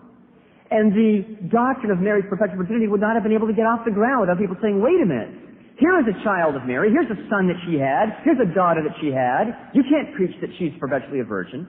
And nobody comes forward with children of Mary as proof against her perpetual virginity except heretics like Helvidius and Jovinian, people who were not church fathers, not even Catholics in good standing. They were the Hans Kungs of their day. Mary is constantly referred to in the liturgy, in the prayers of the Church, by the title, the Ever Virgin, Ae Parthenos, in the present tense. The Apostles' Creed, which embodies the teaching of Christ's apostles, says that he was born of the Virgin Mary, that she was a virgin even in the act of giving birth. And then this ancient expression, Mary Ever Virgin, it shows up in all these early creeds. The symbol of Epiphanius in the 4th century is inserted officially in the creed by the Second Council of Constantinople, which is the 5th Ecumenical Council in the year 553. And it was solemnly defined by a whole variety of popes that I could quote here, a whole variety of ecumenical councils, the First Lateran Council, the 6th Ecumenical Council, the 3rd Council of Constantinople in 681. And the Church has always solemnly defined this. Just pick up any copy of Denzinger's Sources of Catholic Dogma, turn to the Perpetual Virginity of Mary in the index, and you will see that the Church has mustered its full magisterial authority to say we hereby solemnly declare, define, and pronounce that Mary was always a virgin throughout her entire life. And it is based upon the teaching, the unanimous teaching of the Church Fathers that are then quoted by all the popes and quoted by the ecumenical councils as reasons they give for defending the perpetual virginity of Mary. St. Irenaeus, St. Basil the Great, St. Gregory of Nyssa, St. John Chrysostom, St. Ephraim, all of these men affirm the perpetual virginity of Mary. Now the reason they're relevant for a discussion of Scripture is, I believe that it's at least the act of a modest man to say, as we approach Scripture and seek to interpret it, how did the people to whom the Scripture first came interpret these passages? How did they interpret Isaiah 7:14? How did they interpret Ezekiel 44, verse 2? How did they interpret Our Lady's words, how can this be since I am a virgin, in Luke 1:43? How did they interpret what our Lord did from the cross in John 19:25? And the fact is they all interpreted these statements of Scripture as expressing and as demonstrating the perpetual virginity of Mary. If we're going to come along 2,000 years later and say, hey, they didn't have the Logos Bible software, so they can't really know what the verse said. Even those poor slobs 500 years ago, Luther and Calvin and Zwingli, they didn't have the computers we've got now. Falls into what C.S. Lewis, a Protestant apologist, condemned as the heresy of modern progression that says only we moderns really understand reality. This is to now make truth held hostage by every new advance in so-called cutting-edge critical scholarship. We can never know what the Bible teaches them because next year we'll have a new software or a better computer program or some new scholar pushing the envelope even further and daring to this is not the instinct of the Christian who says what Jesus taught, what was true historically of Mary, what the apostles taught, is something that Christians can know in every age. This is a tradition that has been passed on down from generation to generation, shows up in creed after creed, council after council, pope after pope, church father, commentary after commentary. And we don't need to avail ourselves of 20th century technology to at last ascertain what all these people were confused about in all these previous periods. No, that is not the way truth works. Truth can be known in the 1st century, in the 2nd century, in the 3rd century, and on down by listening to the constant teaching of the Church Fathers, the recipients of these inspired Testament documents? How did they interpret them? Because they weren't simply sent it anonymously in the mail. They were the beneficiaries of the personal instruction of the people who wrote these books. St. Timothy didn't just receive the two epistles of St. Paul and had to figure out for himself what St. Paul meant. He had been personally tutored by St. Paul, who can refer to St. Timothy as my true son in the faith. The successors to the apostles, in other words, were the recipients of the hermeneutical context, the interpretive context. And Mr. Svendsen can say, Gerry, we can't have this subjective interpretation. But I would totally agree with them and say that actually the shoe unfortunately fits the other foot this evening. Because to me it seems the most subjective interpretation is to discount what, even if he does not believe, let me stipulate for the sake of argument that there's not a unanimity. Mr. Svendsen would have to historically be honest and say that the vast majority, even if he can quote one church father here or one over there, the vast majority taught the professionality of Mary. And if we want to be objective in our interpretation of Scripture, we should follow what there is this long pedigree, what the near unanimity, if not the total unanimity, even if I grant him that point, has to say on the issue. To say, no, we're going to look at these things with the advances of new Greek scholarship and overthrow what the 2,000-year teaching of the Church has been on this. That is truly subjective. For any individual, Gerry, Matatics, Eric Svendsen, or anybody, to go off and say, this is what I think these passages mean, when we are fallible men. Now we come to the most exciting part of the evening.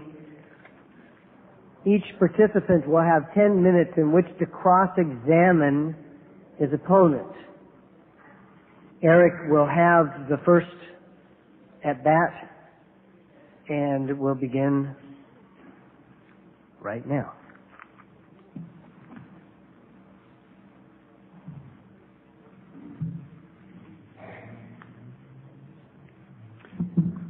Mr. Matatics, can you cite one passage in the New Testament or in the literature contemporaneous to the New Testament where adelphos or adelphe bears the meaning close relative? Adelphos or adelphe, feminine? Well, I already mentioned St. John chapter 19, verse 25, where it mentions Mary, the wife of Cleophas, who's referred to as the adelphe of Mary. Sister. Well, that's, of course, what we're debating. Yes, yeah. Do you have one unambiguous instance where we can both agree that this means close relative and not sister? I would say that if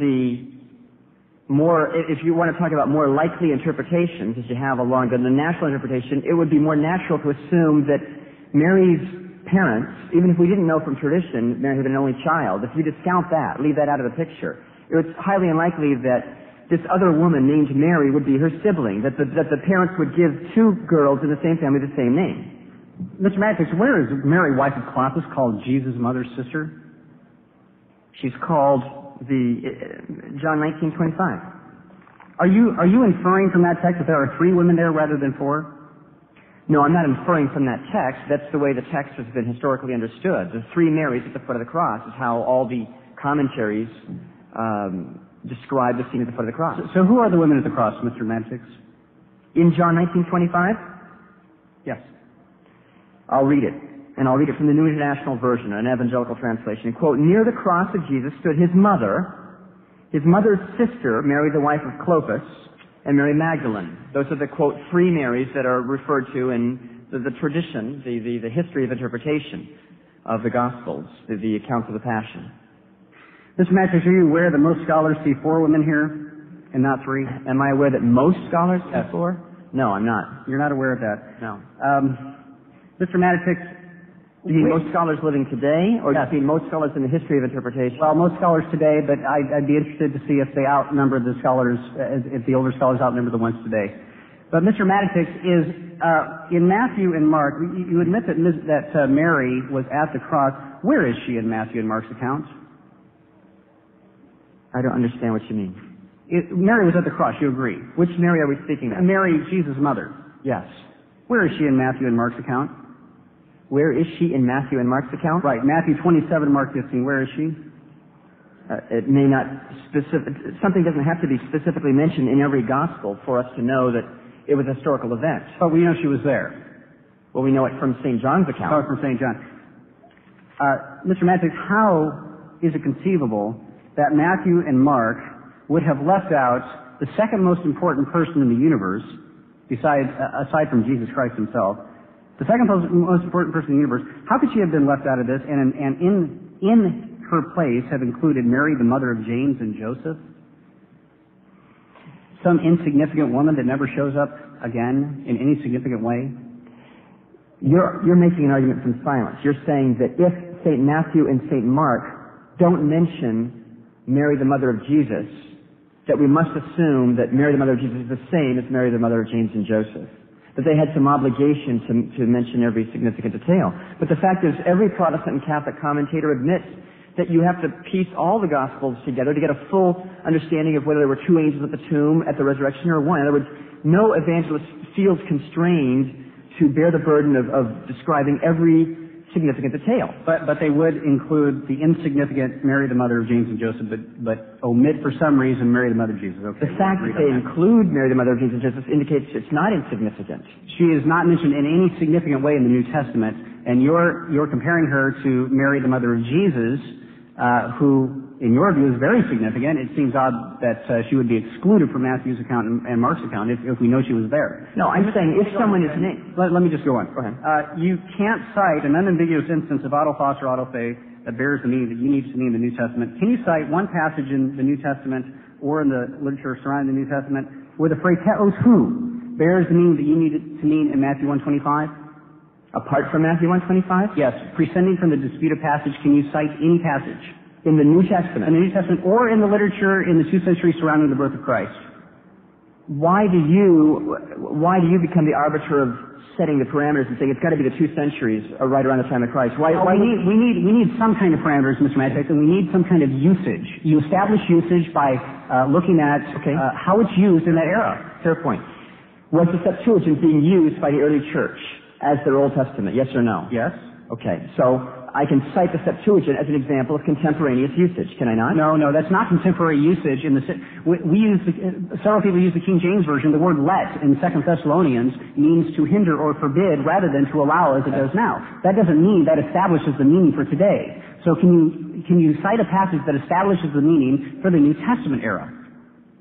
Where heos hu means what it must mean in Matthew 1:25 for your position to be true. My point is that the Septuagint does provide a normative force for the way words are being used. Mr. Matatics, words and phrases change. Certainly. Etymology of words and phrases change all the time as a matter of course. So what I'm asking for is, if Matthew uses it in Matthew 1:25 for that way, can you cite one other instance where the New Testament writers use it in that way? I have, I'm sorry, I can't find it here. I have, not off the top of my head, no. I do have a transcript of you and David Palm going through all the occurrences, and if I could lay my hands on it, I could. No, that was heos. I'm saying heos hu. The phrase heos hu. That was simply heos, all those heos, all those. Your question back then was, can you name an instance where heos is used as a conjunction? And I listed 15 of them. Okay, Mr. Matatics, do you believe that Peter's mother-in-law had a daughter? Do I believe that Peter's mother-in-law had a daughter? Do you believe Peter's mother-in-law had a daughter? I have to be honest and admit I've never given it any thought. But can we infer it safely from the text? That Peter's mother-in-law had a daughter? Right. How do we... help me infer it from the text? Or It's a pretty easy question, Mr. Matatics. Did Peter's mother-in-law have a daughter? Well, obviously, a wife... Peter had a mother-in-law. Did that mother-in-law have a daughter? Yeah, that's not an inference. I'm saying I don't understand your question. Okay, you asked Peter married somebody. You asked earlier, and he married a woman. You asked earlier whether there was a passage that specifically names or specifically says Mary had other children. But we do have passages where Jesus is said to have brothers. We have passages where Jesus is said to have a mother. We naturally infer from that the mother of Jesus and the brother of Jesus have the same son-mother relationship. In the same way that we infer from Peter having a mother-in-law and having a wife, we don't need the New Testament for it, in other words, to tell us specifically every conceivable way that a relationship might be in existence. We don't need it to say Peter's mother-in-law had other children. And one of those children was a daughter, and that daughter married Peter. We don't need to say that because we can infer from the common relationship with Peter, can't we? But there's no analogy. This doesn't help your position at all. It does help my position because you're saying that we require a passage that says specifically Mary had other children. But that would be like requiring a passage that says Peter's mother-in-law had other children before we could believe that there was a daughter-mother relationship with Peter's wife and Peter's mother-in-law. The reason the analogy doesn't hold is because Peter has to marry a woman. So, of course, his mother-in-law would have to have a daughter. Right.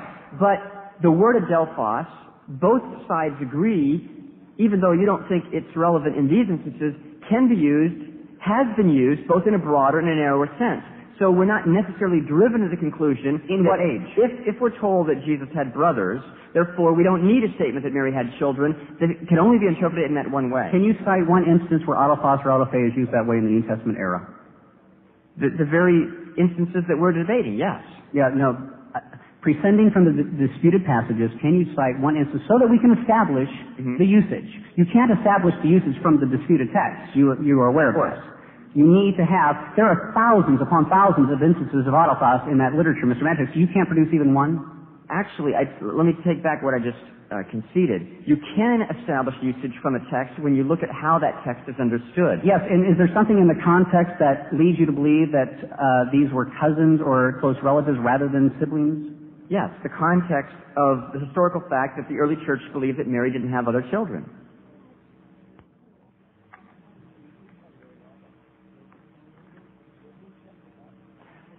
Just so I can understand your position, Mr. Svendsen, you are saying then that Mary, the wife of Clopas, mentioned in John 19:25, who's mentioned as the sister of our Lord, you believe that she was her strict sibling. You believe that... No, I don't. The sister that's mentioned is not named in John 19. Let me look up here. Okay, so you believe there are two different women there. There are four different women in John's account, John 19:25.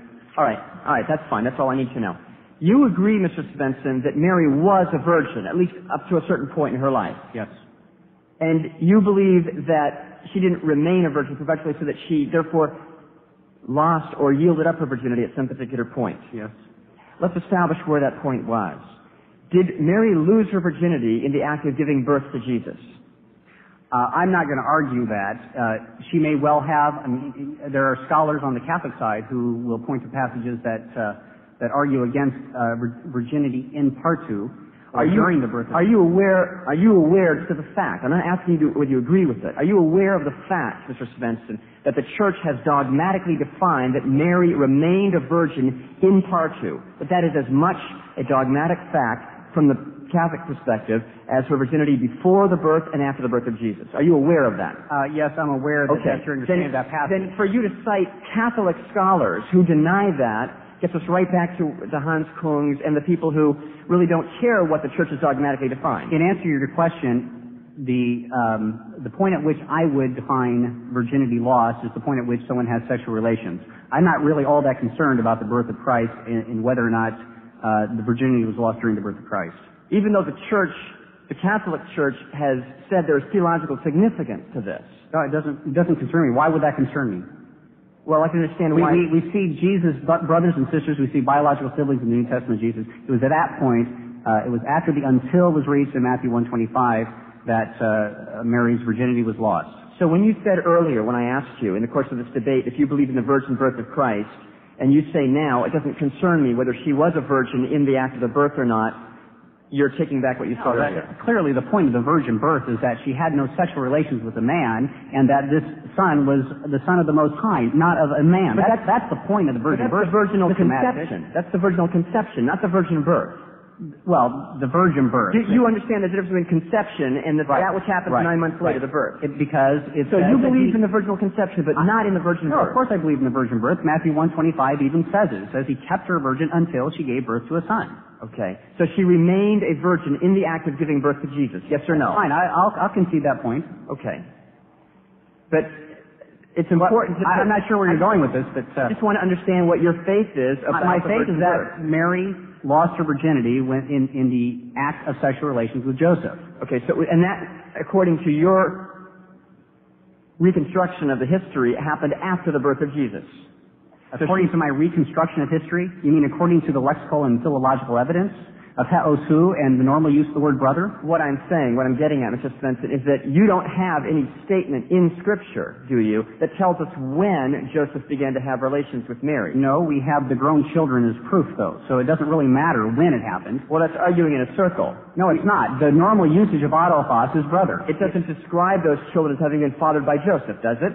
No, it could have been somebody else, but they were Jesus' biological brothers, and we know that Joseph had nothing to do with that. And it doesn't know Mary was the only parent, the true biological parent of Jesus. And so they must have been children of Mary. Well, again, that's begging the question. It's not begging the question, Mr. Matatics. It's the normal usage of the words, and you are unable to produce even one instance that is an exception to that rule. But the normal phrase that would clinch it, you would agree, would be the phrase children of Mary. They are not identified. No, I don't agree with that. Any more than we would have to have a statement that says that Peter's mother-in-law had children. I just argued that point. Why do you think, Mr. Svendsen, that in the history of the church, Mary is spoken of as always virgin? Or simply, even if we leave out the word always, just sticking with the phrase the Virgin Mary, in the Apostles' Creed, that he was conceived of the Holy Ghost, born of the Virgin Mary. Let me ask you an analogy, just so you can understand my question. If I had in my family a bachelor uncle, and a man who had, never got married. And then at some particular point, he did get married, so he ceased to be a bachelor. We wouldn't refer to him as the bachelor uncle the rest of our life. And yet Mary is referred to in the early church every time she shows up in the creed as the Virgin Mary. And yet your postulate is that she ceased to be a virgin at a certain point. Why does she go on being referred to as the Virgin Mary the rest of theological enterprise then? Well, Mr. Matatics, even the New Testament uses that kind of phraseology with John the Baptist. Is John still baptizing in heaven? Of course he's not still baptizing in heaven. Of course he's not, but he's called John the Baptist in the New Testament, isn't he? Because that was the function that he had during exactly his right. earthly That was life. the function of Mary for her earthly ministry, is to bring forth the Christ in a virginal way. But John was a Baptist throughout his entire ministry until he died. You don't believe that Mary was a virgin until she died. But that's what she's known for in the same way that John the Baptist is known for baptizing. Why wouldn't she simply be known for being the mother of Jesus rather than having been She is known as the mother of Jesus. And we're not debating, unless you're changing the parameters of debate, we're debating what the Bible teaches, not what church history teaches. But my point is that... And besides that, the term ever virgin came into existence around the 4th century. So if you have an example of it being used, say, in the 2nd century so we can establish some kind of line of succession of this so-called tradition, then that would be another matter. And we can debate that, and I'd be glad to debate that with you, but not tonight. You made the point several times this evening that it would have been silly or inappropriate or in fact even anti-biblical for Mary to want to be married for any other reason than to have sexual relations with Joseph. No, that's not what I said. Well, I'm paraphrasing, but what I'm saying is it would have been unbiblical for you. Phrased very badly. Well, let me rephrase it then in a way that might be more acceptable to you. You're saying it would have been anti-biblical for Mary to want to be married while at the same time having the intention to remain a virgin her entire life. Yes. In other words, that the enjoyment of the sexual union between them is so much of the essence of the marriage that she would have been committing an act of injustice to St. Joseph, and he to her, presumably, for them not to abstain from sexual relations during their entire married existence. It perverts the original intent of the marriage, as I said earlier, to demonstrate the intimate relationship between Christ and His church. But you agree there is a marital debt. You agree. Ophaling is used in that passage, don't you? Yes, but I also agree that in Scripture there are many situations in which debts are not claimed. I mean, the parables of the kingdom tell us quite a bit about that. My point is simply that if the incarnation is a unique event, if Mary's motherhood was uniquely consecrated to be the mother of God the Son, to bring Him forth, isn't it at least conceivable to you, just conceivable to you, you don't have to concede the point, that having been set apart from all eternity for this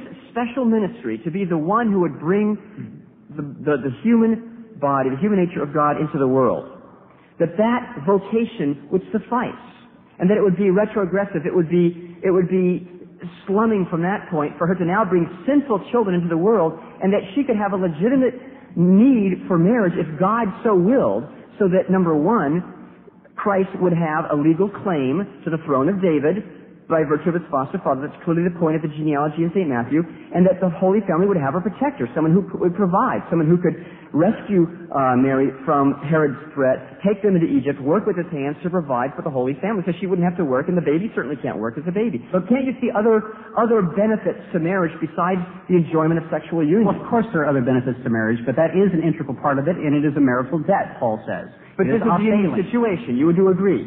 I'm sorry? This is a unique situation. You do agree. The incarnation, the Holy Family, it's a unique family in the history of the world. Yes, that part of it is unique, but you're reading into the uniqueness. You're embellishing the uniqueness, and you're operating from a theological construct that I don't agree with. No, I'm not embellishing. I'm not foisting, to use the word you like to use. I'm simply asking you, isn't it conceivable that in the uniqueness of the Holy Family situation, something that you and I might consider a, quote, normal part of our married state would not be essentially required for that marriage to be a full, valid, and practical and useful marriage to fulfill purposes of God without having to... It was not God's purpose for Mary, having produced God, to produce sinful human children after him. Mr. Matatics, it would be conceivable only on two conditions. It would be conceivable if the Scripture didn't command otherwise in 1 Corinthians 7, and the Scripture did indicate otherwise in the case of Mary's perpetual virginity, and it does not. 1 Corinthians 7 commands Mary to have relations? Commands there to be sexual relations, and there's a marital debt. Okay.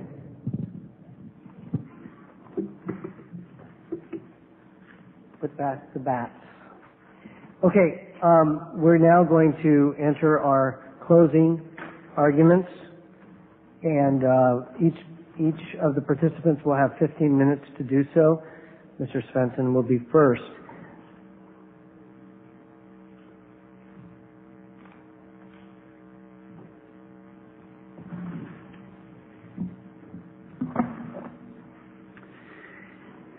Gerry said that the truth doesn't change, and he's right, it doesn't change. But the Jews of Jesus' day thought they had the truth as well. They thought they had kept it for much longer than 2,000 years. Much longer than 2,000 years. He said that some in the Roman Catholic Church have apostatized, and we're in the age of apostasy. Some of us believe the apostasy occurred a long, long time ago. And that's why we're here tonight. One theologian says, the most important fruit of a Protestant contribution to this issue is that behind the rank foliage of a mystical and uncontrolled Mariology, the real picture of our Lord's Mother would be revealed in a new astringency, simplicity, and beauty. Mary must be defended from becoming the product of our pious imagination. This is Marin Gottfried, who is, again, a Catholic scholar in his work on Mary in the churches. This is what I've tried to do tonight, folks. I have tried to present Mary in her true simplicity, her true beauty, stripped of all man-made embellishments and traditions. Folks, I have no desire to disparage Mary. Evangelical Protestants have no desire to disparage Mary. We honor Mary in the same way the New Testament does. She is blessed. All nations will call her blessed. That's true. She had a role to play in the New Testament. She bore the Son of God. She had the unique privilege of raising him. She was a disciple of Jesus Christ. She is a sister in the faith. But she is not honored by attributing to her what is not true. She is truly honored only when she is presented in the way the New Testament presents her. That it is no secret that the Roman Catholic teaching regarding Mary's perpetual virginity is so clearly at odds with the biblical data is pointed out by scholar Gerry, who writes, quote, the main problem with Catholic discourse about Mary is the disparity between the biblical data and the doctrinal interpretation put on it, end quote. Echoing the sentiment, John Mackenzie says, quote, the Mary of Christian legend, art, poetry, hymnody, and even theology is a fictitious character. Faith in the Mary of traditional Christian devotion is faith in something which is not true. So at odds with the scriptural evidence is it that one begins to wonder how this belief ever surfaced in the first place. Any confusion on this, however, is at once cleared up when one begins to investigate the historical background of this teaching. Catholic New Testament scholar John Mackenzie again puts it this way, quote, at this point, the student begins to sense the possible influence of some form of Gnosticism. And he does not have to appeal to the arguments of theological priority to know that in the early Christianity there were forms of Gnosticism which identified sexuality with sin and radical sinfulness. One knows that the belief that Mary conceived Jesus without what was for centuries called the stain of carnal commerce. Now tell me that it does not disparage marital relations. It suits Gnostic ideals. Anthony de Tomasco concurs when he notes that the perceived need for Mary's perpetual virginity seems to have been based on the antiquated notion that sexuality is somehow associated with sin. Contrary to the flyer that advertised this event, this has not been a debate involving the Catholic position versus the Protestant position. I think Mr. Matatics will even agree on this. This has been instead a debate between the majority view of scholars, both Catholic and Protestant, versus the view of Mr. Matatics.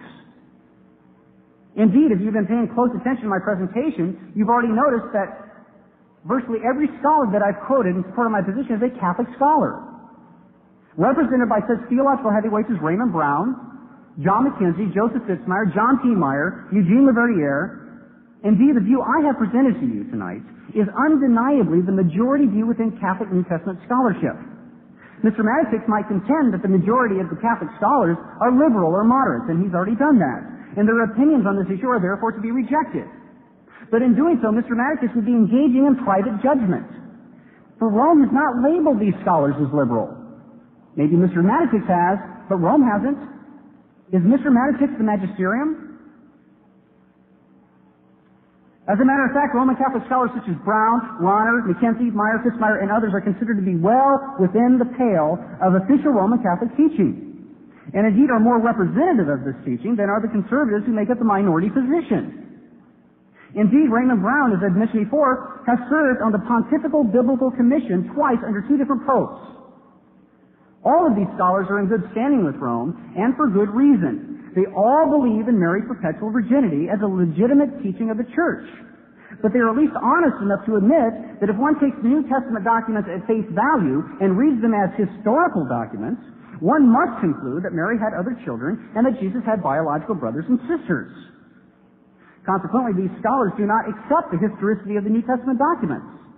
But their rejection of the historicity of the New Testament documents cogently illustrates one cold, hard fact, namely that one cannot at the same time hold to the truthfulness of Rome's teaching regarding Mary's perpetual virginity and to the historicity and accuracy of the New Testament documents and to the words and phrases that are normally used, since they are mutually exclusive propositions. These scholars have opted to believe Rome. That's where their allegiance lies. They've opted to believe Rome and reject the full inerrancy of the Scriptures. Evangelicals have chosen to do the opposite. That Mary remained a virgin after the birth of Christ. And I've backed that up by evidence of the Greek text, Greek grammars, Greek lexicons, and the majority opinion of scholars on this issue. More importantly, I have been consistent with the plain, natural reading of the text. Ask yourself this question. How much of this has Mr. Matatics done? Has he given you the plain reading of the text, or is he asking you to accept convoluted interpretations of it? Has he proposed the plain meaning of words and phrases as they are normally used in this literature, or is he asking us to accept some exception to this rule?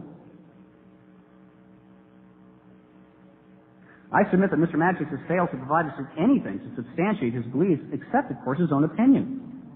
He has, by his own tacit admission, started with the belief that Mary is a perpetual virgin, and then sought to vindicate that belief by imposing meanings on words and phrases that they never elsewhere have in the literature under consideration, the New Testament documents and the literature surrounding the New Testament. He has not given us an adequate explanation as to why we should abandon the plain meanings of these words and phrases that are customarily used in the New Testament times, and instead to adopt meanings for these words and phrases that have absolutely no support in the New Testament, nor in the literature contemporaneous to the New Testament documents.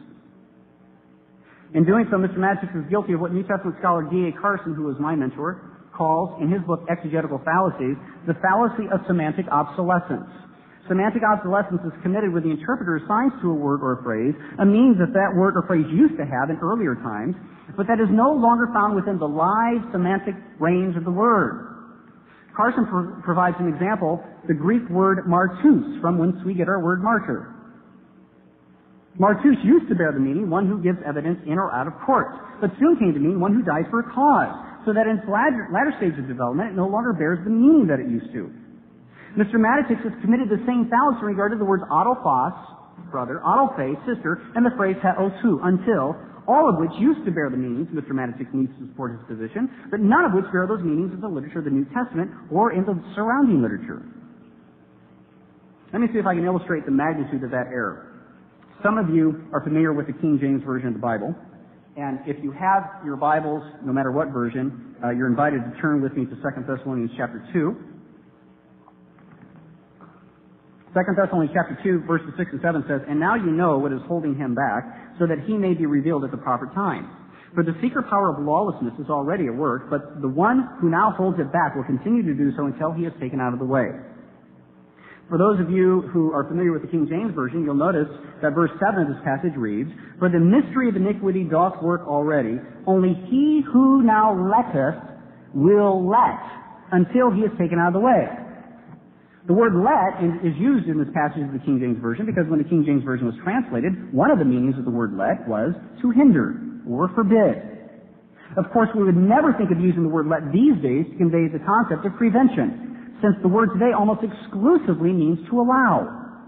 The exact opposite of what it meant when the King James translators translated this passage. But this does illustrate the magnitude of the error that Mr. Matatics is committing in his presentation. Let me explain. Suppose for the moment that Mr. Matatics and his family are walking down Hamilton Avenue, just outside here. Walking down Hamilton Avenue, and he's taking his family home. It's getting late at night, and he wants to get them back to the hotel. And out of nowhere, a man jumps out of the bushes and grabs Mrs. Matatics' purse and begins running. Now, Mr. Matatics, the brave, chivalrous man that he is, decides to pursue the man. And he's running after him, and he notices in the distance there is another man walking toward both of them, and so he yells to the man, "Stop him, he's a thief!" So the man drops what he's doing, stops him, holds on to him, and Mr. Matatics is kind of a slow runner, and so he's still lagging behind about 50 yards or so, and he wants to make sure that the other man doesn't let him go. And so he's thinking in his mind of the options that he has for communicating this idea, and so he thinks, well, I could tell him, don't let him go, I could say, forbid him to go, but then Mr. Matatics remembers that in the King James Version, the word let is sometimes used to mean to hinder or forbid. And so he yells to the man, "Let him go!" What is that man going to do? Obviously, he's going to let him go, isn't he? And Mr. Matatics finally runs up and he's panting, and under his breath, once he catches his breath, rather, he finally asks the man, "Why did you release him?" And the man said, "Well, because you told me to let him go." To which Mr. Matatics replies, "You knave, don't you realize that the meaning to forbid or hinder is well within the semantic range of the word let?" Folks, Mr. Matatics would not be so foolish or so careless as to use a word that would surely, at best, cause confusion, at worst, result in the exact opposite of what he went in to do. But folks, Mr. Matatics is asking us to believe that Matthew was that careless, that he was that sloppy in the words that he chose when he wrote heosu, so that he used it in a way that means the exact opposite of what it always means everywhere else in the New Testament and in the 2 centuries surrounding the birth of Christ. He wants us to believe that the rest of the gospel writers and Paul were that sloppy and careless in using the word autophe and autophos to mean something that it never means in any of the other literature.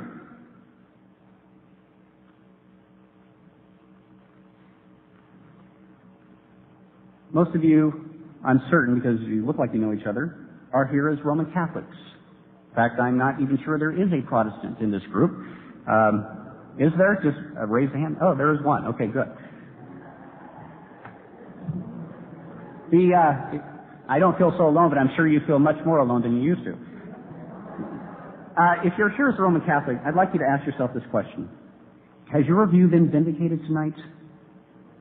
Are you comfortable with what you've heard in defense of the Roman Catholic position on this issue? If you are the least bit uncomfortable with what you've heard, and the very fact that Mr. Matatics has been unable to give you even one instance of these words where they mean what they should mean in these passages, you very well should be. Then let me ask you to ask yourself this other question. How can Rome be so wrong on an issue that's so simple, so easily verified, so plainly laid out for us in the Scriptures, so demonstratively at odds with the Scriptures? How can Rome be so wrong and still command your allegiance? And if she can be so wrong on something that is so easily verified and so plainly laid out, what about all those other areas on which she commands your fidelity that you can't verify, such as Mary's Immaculate Conception or the Assumption of Mary? Well, just believe it. We've defined it as a dogma. There's 2,000 years of history behind it. You can trust us. But that's the point, isn't it? It's an issue of trust.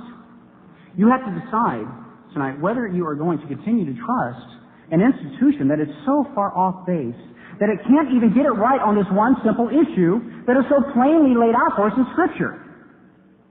In how many other areas has she misled you? Rome wants us to believe against all the evidence and against the plain reading of Scripture, against the philological evidence, the lexical evidence, and the exegetical evidence, that Mary was a perpetual virgin. I don't buy it, folks. I don't buy it, and neither should you. Thank you very much.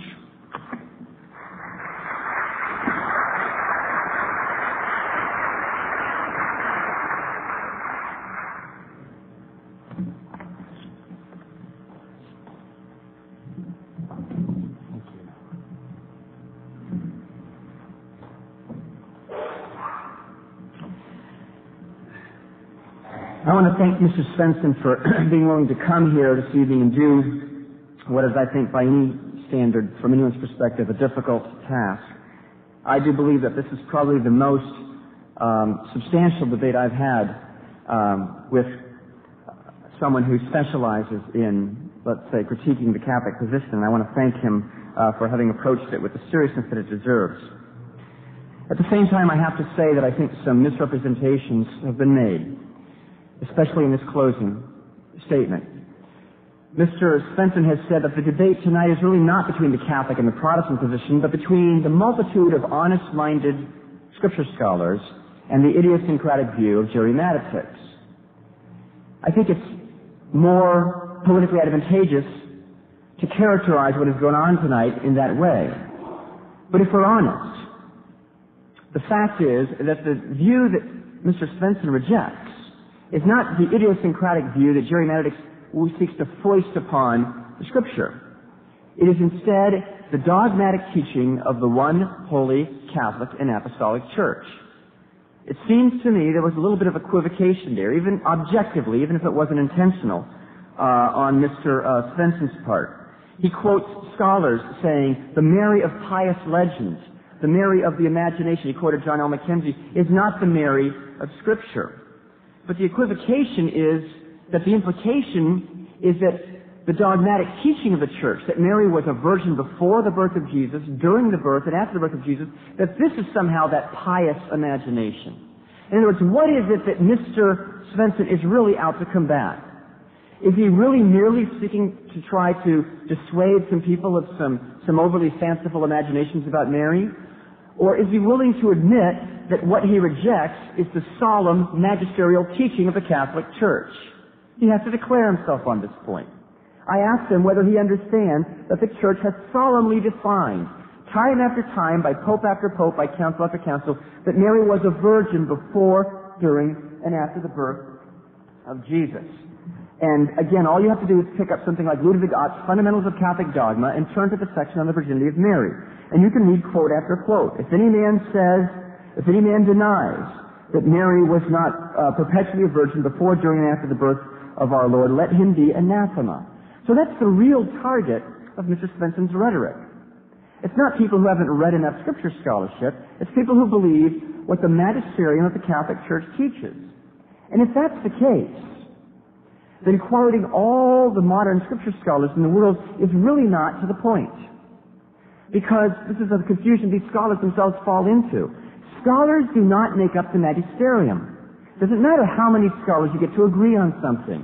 Mr. Svendsen, if he's going to make at least a portion of his career out of critiquing Catholicism, needs to know, and I'm sure he does know, that what constitutes the magisterium of the Catholic Church.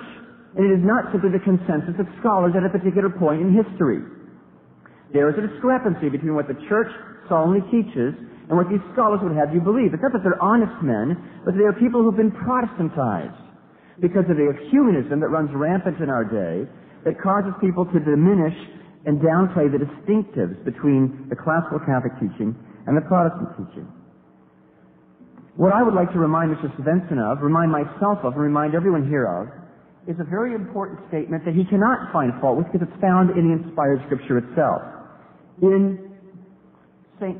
Peter's second epistle, in chapter 3, verse 16, he tells us that there are things in the Scriptures that are hard to understand, which the ignorant and unstable can distort as they do the other Scriptures to their own destruction. Now, Mr. Svendsen, by his very clever and I have to admit very entertaining analogy of the purse snatcher being chased by the gallant Gerry Matatics, can say, come on, when you've got a critical situation, you're going to use clear, unambiguous language. And if Gerry Matatics said, let him go, then he would have been utterly irresponsible. And that is, by implication, Mr. Svendsen says, what the Catholic Church claims about the writers of the New Testament. That they somehow weren't guided by the Holy Spirit to use clear and ambiguous language if the Catholic Church is to be believed in its teaching on the Virginity of Mary. The problem is the analogy, like all the analogies Mr. Svendsen has used tonight, really falls to the ground. The word let, as he himself admitted, has changed its meaning to be the opposite of what it was before. Whereas now the word let means permit or allow, in King James English, as he cited from 2 Thessalonians chapter 2 in the King James Version of the Bible, let meant to prevent. So of course, having a basic common sense knowledge of how the word has flip-flopped in meaning, I would know if I used the word let that the person might do exactly the opposite of what I want him to do, and would have perhaps no one but myself to blame for his very understandable misunderstanding of my use of old King James English. That is not the case with adelphos, however. It is not that it has gone from one meaning to a meaning entirely the opposite, but that the word has always had a broader range of meaning as well as a narrower one. And this isn't unique to adelphos. This is true of many, many words in the Bible. It can have a broader, generic meaning and a more restricted, a more intense meaning. This is true of many words that Mr.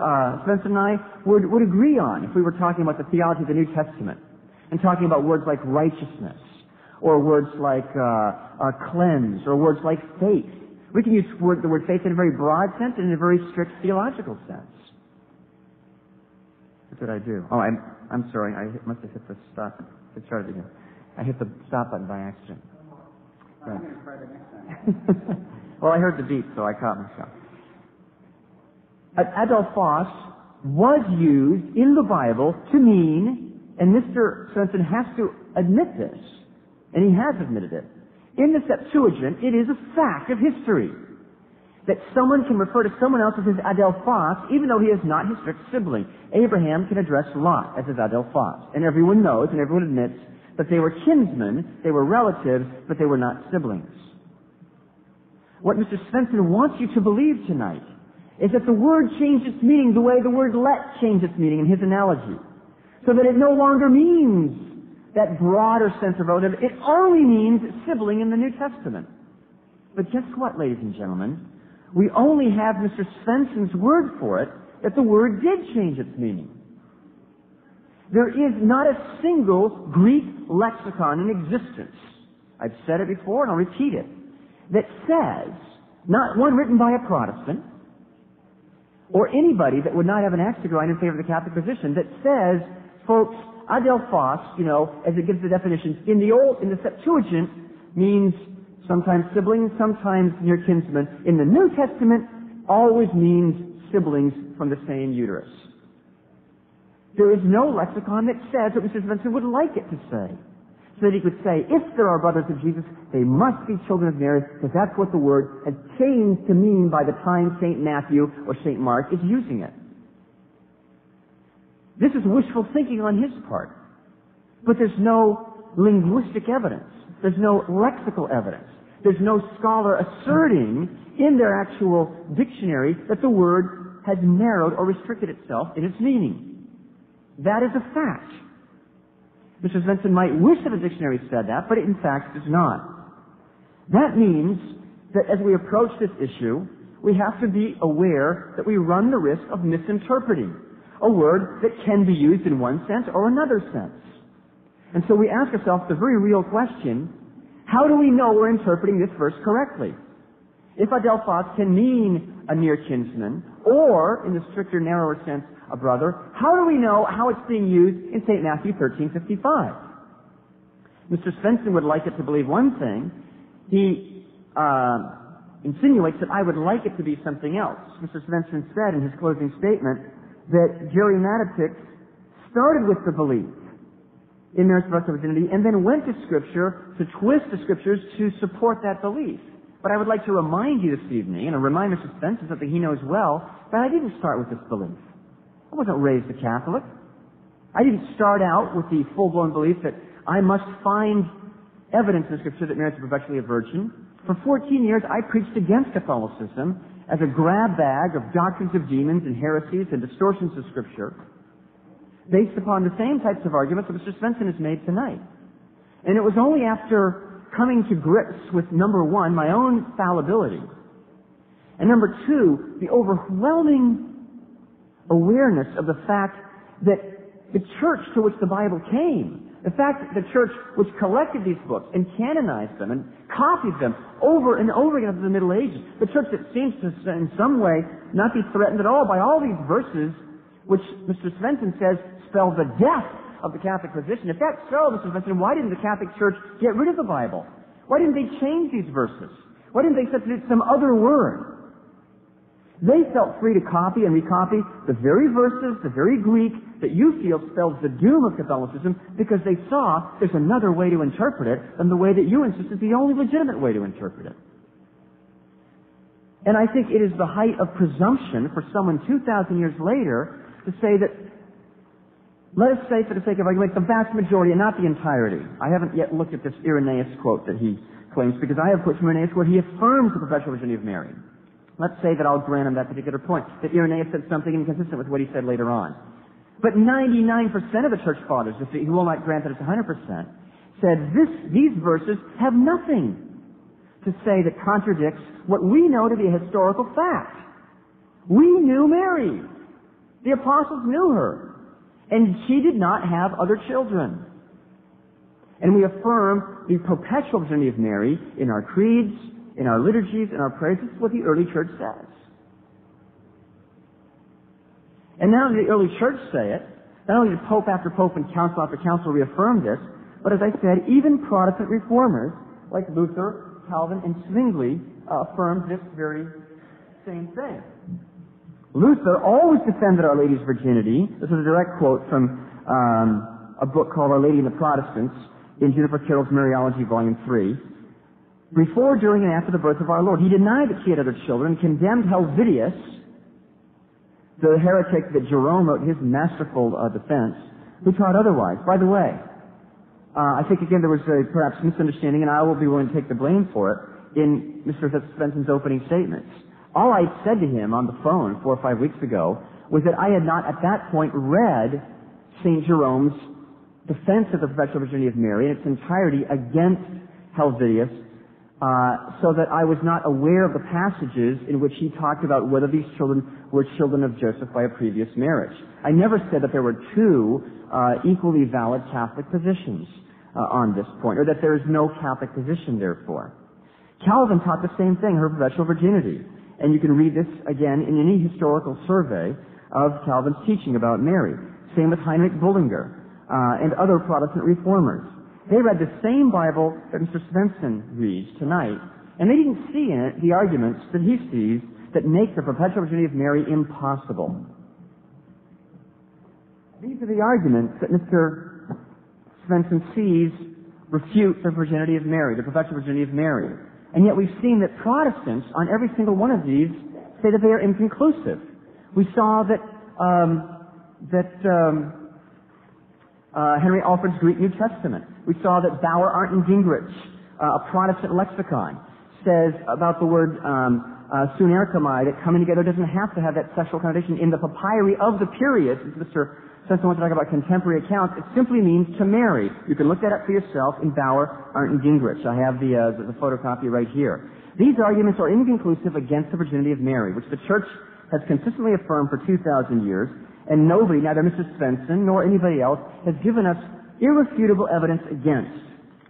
I believe, since the Bible speaks of Mary as virgin, since the Church honors her as virgin, since the Creed speaks of her as virgin, since that is her role and her place down in the development of the theology of the Church, the burden of proof is on someone to say she is not a virgin her whole life because here's where she lost her virginity. And that proof is not present. There is no proof that causes us to say, here's where we must affirm that Mary lost her virginity. None of these things add up to it, nor does anything else that Mr. Svendsen has said tonight. We have the desire of fallible individuals to teach that Mary lost her virginity, but we have nothing remotely as weighty as the evidence of the Church Fathers and the Constitution of the Church that says the opposite. Thank you very much. Please give these gentlemen a hand.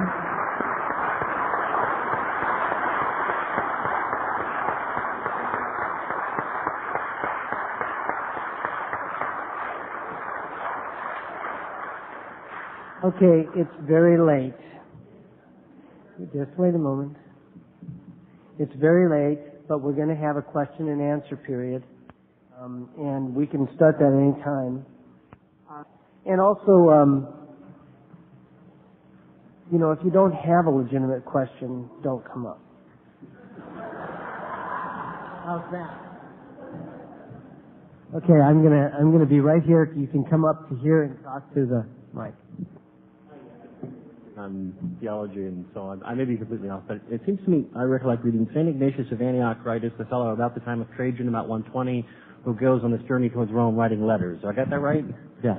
So St. Ignatius of Antioch, therefore, presumably, and I've read this, had met either apostles or guys who had known the apostles. Yes. And you're saying that St. Ignatius of Antioch specifically defends the virginity of Mary. Yes. So it seems to me that, in historical terms, I'm not going to argue about the philological stuff, that it would be lovely if we could find somebody who specifically said, for example, well, Mary was always a virgin, she never had any children except him.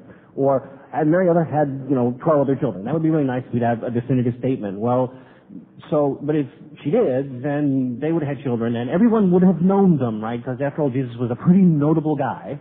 So they'd say, oh, well, this is Mary, this is his grandchild. And Ignatius would have known about that too, because he knew those guys, and he wouldn't have defended the virginity of Mary. He's a kind of a historical witness then, isn't he? That's my question. Who's that question to, by the way? Doesn't care. Let's go with Eric first for 30 seconds and Gerry for 30 seconds. Well, again, the perpetual virginity of Mary emerged first in the 4th century. That's when they started debating whether or not, in Jerome and Helvidius, debating whether or not Mary was a virgin perpetually, and trying to come up with some theories on supporting that view. But before that, you don't really find anybody that's all that interested, and so it's really, again, it's not the purpose of those writers to defend that view, because it wasn't an issue back then. My only response to that would be that, according to Mr. Svendsen's own view, these literal brothers of Jesus in the strict sense become leaders of the church later on. James, the brother of the Lord, is the Bishop of Jerusalem. And it just seems amazing, incredible, that the doctrine of Mary's perpetual virginity would have arisen if everybody said, wait a minute, all these bishops we had, all these leaders in the church, we know that they were the children of Mary. How can we get away with pulling a rabbit out of a hat by claiming that Mary was perpetually a virgin? In fact, we also know about James, the brother of the Lord, if we interpret that phrase in the strict sense which Mr. Svendsen wants us to, that we know from Josephus' book, The Jewish War, that when James, the brother of the Lord, was put to death by a mob of the Jews who threw him off a parapet of the temple in the 60s, during the revolt against Rome from 66 to 70 A.D., we know that he was an aged man in his 80s. Now, you can stop and do the math for yourself. I haven't slept for 2 days because I've been traveling here, but even I can figure out that if James is the brother of the Lord and he was in his 80s when he was put to death in the 60s A.D., then he had to be a child of Mary, according to Mr. Svendsen's logic, before Mary was even born. But at least he had to be older than Jesus. And therefore, Jesus would not be the firstborn. The math would require you, if James is the brother of the Lord, and he's in his 80s when he's put to death, And brother of the Lord means son of Mary. That Mary was having children long before she had Jesus, and so in what sense is he the firstborn at all? And even Mrs. Svendsen doesn't believe that he wasn't the firstborn in the sense of Mary had children before him, because he believes, as I asked him, that Mary was a virgin until she gave birth, until after she gave birth to Jesus. So I think the evidence of history is against us interpreting these brothers of the Lord in that way. Gerry, can you produce that quote from Josephus? What is the citation there? I don't have my copy of Josephus, Because you quoted that in your debate with James White too, and you didn't quote the citation there. I looked that up, and the only citation that Josephus has for James, the brother of the Lord, is not in Jewish Wars, as you alluded to in that debate. I'm not sure what you said this time. It's in Antiquities. So in Antiquities, it does not mention any age. It does recount the death of James, but there is no age mentioned. Okay. You keep mentioning this 89 years old. That just doesn't exist. Well, I'll be willing to retract. I would like to see that. I'd be willing to Because I retract. read it. I'll be willing to retract my statement if we find that it doesn't exist. It's in chapter 20 of Antiquities. But nobody That's has helpful. challenged the statement before when it's been made. So all I'm saying, if I'm being honest, I would like to see it. Your point would be valid if you said, "Hey, James White challenged you on that 2 years ago." No, he didn't challenge you. Exactly. You said it in your closing statement. How could you? This is the first time I've ever heard anyone challenge that there is no such statement. I'd like you to produce it before you go on to your next debate. If I knew that if I had known you were going to challenge it, I would have had the copy here. That's all I'm saying. This is a novelty. I've never heard anyone deny that there is such a statement. So I'm willing to do the work. I'm personally inviting you to send me that reference. Very good. I'm personally responding. Thank you. See, we have a personal relationship here. I have a question for Mr. Svendsen on the length of the tradition he's following. Does it go back to his mentor? Does it go back to the invention of the personal computer? Does it go back to Bultmann? Does it go back to the higher criticism in Germany beginning in the first half of the 19th century? And why, if he will not even accept Luther, Calvin, or Zwingli, who could he come up with in the 16th century other than a wacky Anabaptist who would have the same view of what we know as objective truth? You have said truth can be known, but you seem to imply that truth has either remained hidden till the modern age or is up for grabs only by certain gifted individuals. No, that's a misrepresentation of what I said. What I said was that, in fact, Mr. Matatics has confused theology with philology. Philology is the study of words. Lexicology is also the study of words. What we do is this is completely outside of the realm of biblical study. This is Greek words. These are Greek words. We find out what their normal usage is, what the normal meanings are based on usage. And so when we go to a certain era, and Mr. Matatics again misrepresented the word let. I did not say it changed to the opposite of what it was before. It still meant in King James times to allow, but one of the meanings was to hinder or forbid. In the same way, phrases like who lost the meaning that it used to have. It retained some of that meaning. You can still find who meaning what it does in the New Testament in the Septuagint. You can still find some nuances of the word autophos in the New Testament that were existed in the Septuagint. Obviously brother. But this is a different study than theology. And all I'm bringing out is the normal meanings of the words based on customary usage. Mr. Matatics doesn't have that evidence. Well, ma'am, the Jews made a similar claim at the time of Jesus.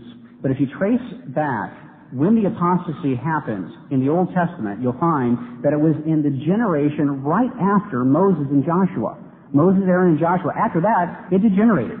And they thought they had the truth for thousands of years. And when Jesus came on the scene, they were quite surprised they didn't. In fact, they were certain they didn't. So it's not surprising that there would be an apostasy that soon after the apostles left the scene. There was the same apostasy after Joshua left the scene in the very next generation. Look it up, read it, you'll see there's a degenerating spiral after that point. I'd like just to have a one-sentence response to her question about the lineage of those who hold Mr. Svendsen's position. And I'm simply going to quote from Father Matthias Shaben's book on Mariology.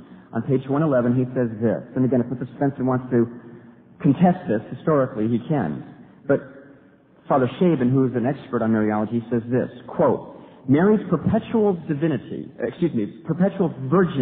Now, I think you were right the first time. The word divinity is right underneath it in the line, so I made an error in reading here because it comes up in the next phrase. Mary's perpetual virginity was denied only by those heretics who also denied the divinity of Christ, such as the Ebionites, Arians, Tertullian, and rationalist Protestants, or by those who display a great wantonness in the domain of morals, such as Helvidius and Jovinianus. And Tertullian would fall, if you'd let me finish the sentence, into that second. Did he deny the deity of Christ?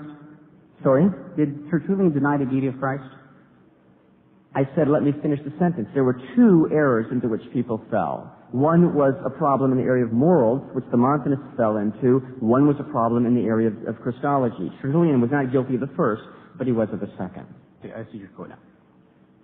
Yes, I didn't want to come to this debate tonight. I thought, what a boring topic. But one of the ladies that I went out to dinner with was driving, and it was too far to walk home. So,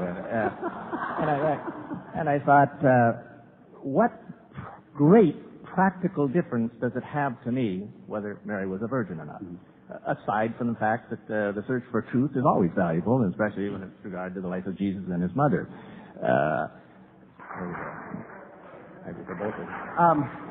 What relevance does it have?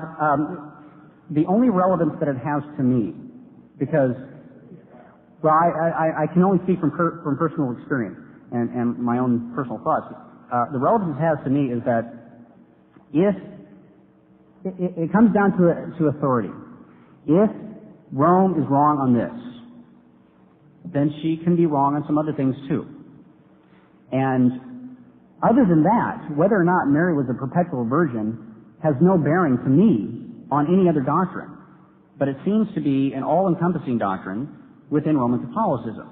And so, if we can show that it is not true based on the lexical evidence, the normal usage of words, again, the philological evidence, if we can show that it's not true, then it opens the door for at least investigating other things that may not be true.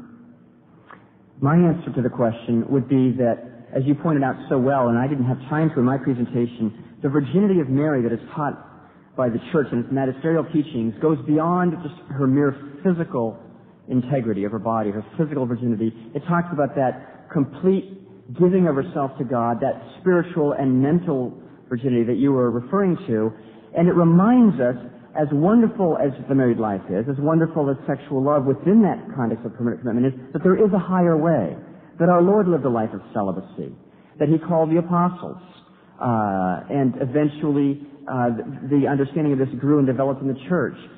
Even St. Paul in 1 Corinthians 7, a chapter that Mr. Svendsen referred to, tells us that there is a higher way. Even though marriage is a beautiful thing and a holy thing, and in fact, there is no Protestant church that I'm aware of that exalts marriage to the level of a sacrament, as the Catholic Church does. So I take great exception to the insinuation that the Catholic Church feels that somehow sex is dirty, and so that's why they had to foist perpetual virginity upon Mary as a way of expressing some Gnostic agenda. The Catholic Church has the highest possible view of sex. It's the one that's the most pro-life, the one that condemns the contraceptive mentality. It says sex is beautiful, we should be open to life, we should be fruitful, multiply, marriage is indissoluble to death of its part. And yet, having said all those things more courageously than any Protestant church I'm aware of says, and yet, behold, celibacy is a higher way. And Our Lady reminds us of that, something that we will all be in heaven, not marrying or giving in marriage. Gerry, are you denying that for centuries the use of the phrase that Mary conceived Jesus without the stain of carnal commerce? Are you denying the usage of that phrase? No, I don't deny that. It's still relevant today. The stain of carnal commerce, Gerry? It's still relevant today. That is uplifting and exalting the sexual relations within marriage? Is that what you're saying? Pointing out that because you made the statement that there's no connection between sex and sin, and of course there is. That's how original sin is propagated. Of course, there is no sin within married sex, is what I'm saying. There certainly can be. There's concupiscence, Mr. Svendsen. And it would be an extraordinary grace for someone to be able to engage in the sexual dimension of their life. Like, the stain of carnal commerce refers to the simple act of sexual intercourse. Are you saying that is a stain of carnal commerce? Sex isn't intrinsically evil, but it is as open to being tainted by sin as any aspect of our life is. But carnal commerce is called a stain in relation to no, it's simple, not. simple sexual intercourse. You're misinterpreting the phrase. So maybe you're not holding to the faith of old after all, Jerry. You're misinterpreting the phrase. Maybe you're interpreting it. Sex isn't called. We're off the subject, gentlemen. And the line has grown. You referred earlier to the brothers. I don't know theology that well, but you were talking about the four brothers of Christ, and that it wasn't until the Pentecost that the truth was revealed to them that he was God, their brother Jesus. No, not Pentecost, the resurrection. Okay, so they've been living with their brother Jesus, right, all these years, and they don't know that he's God. Mm-hmm. They don't know that he hasn't committed a sin all this time they've been living with him, right? They don't. You're saying that they knew what he claimed. They didn't believe him. It says in John 6 or John 9, even his brothers did not believe in him. They mocked him. So it's obvious if he's going to claim to be God, he's not going to convince them. If a man convinced against his will is of the same opinion still. So they're not about to believe him until they see proof, and that proof happened at the resurrection.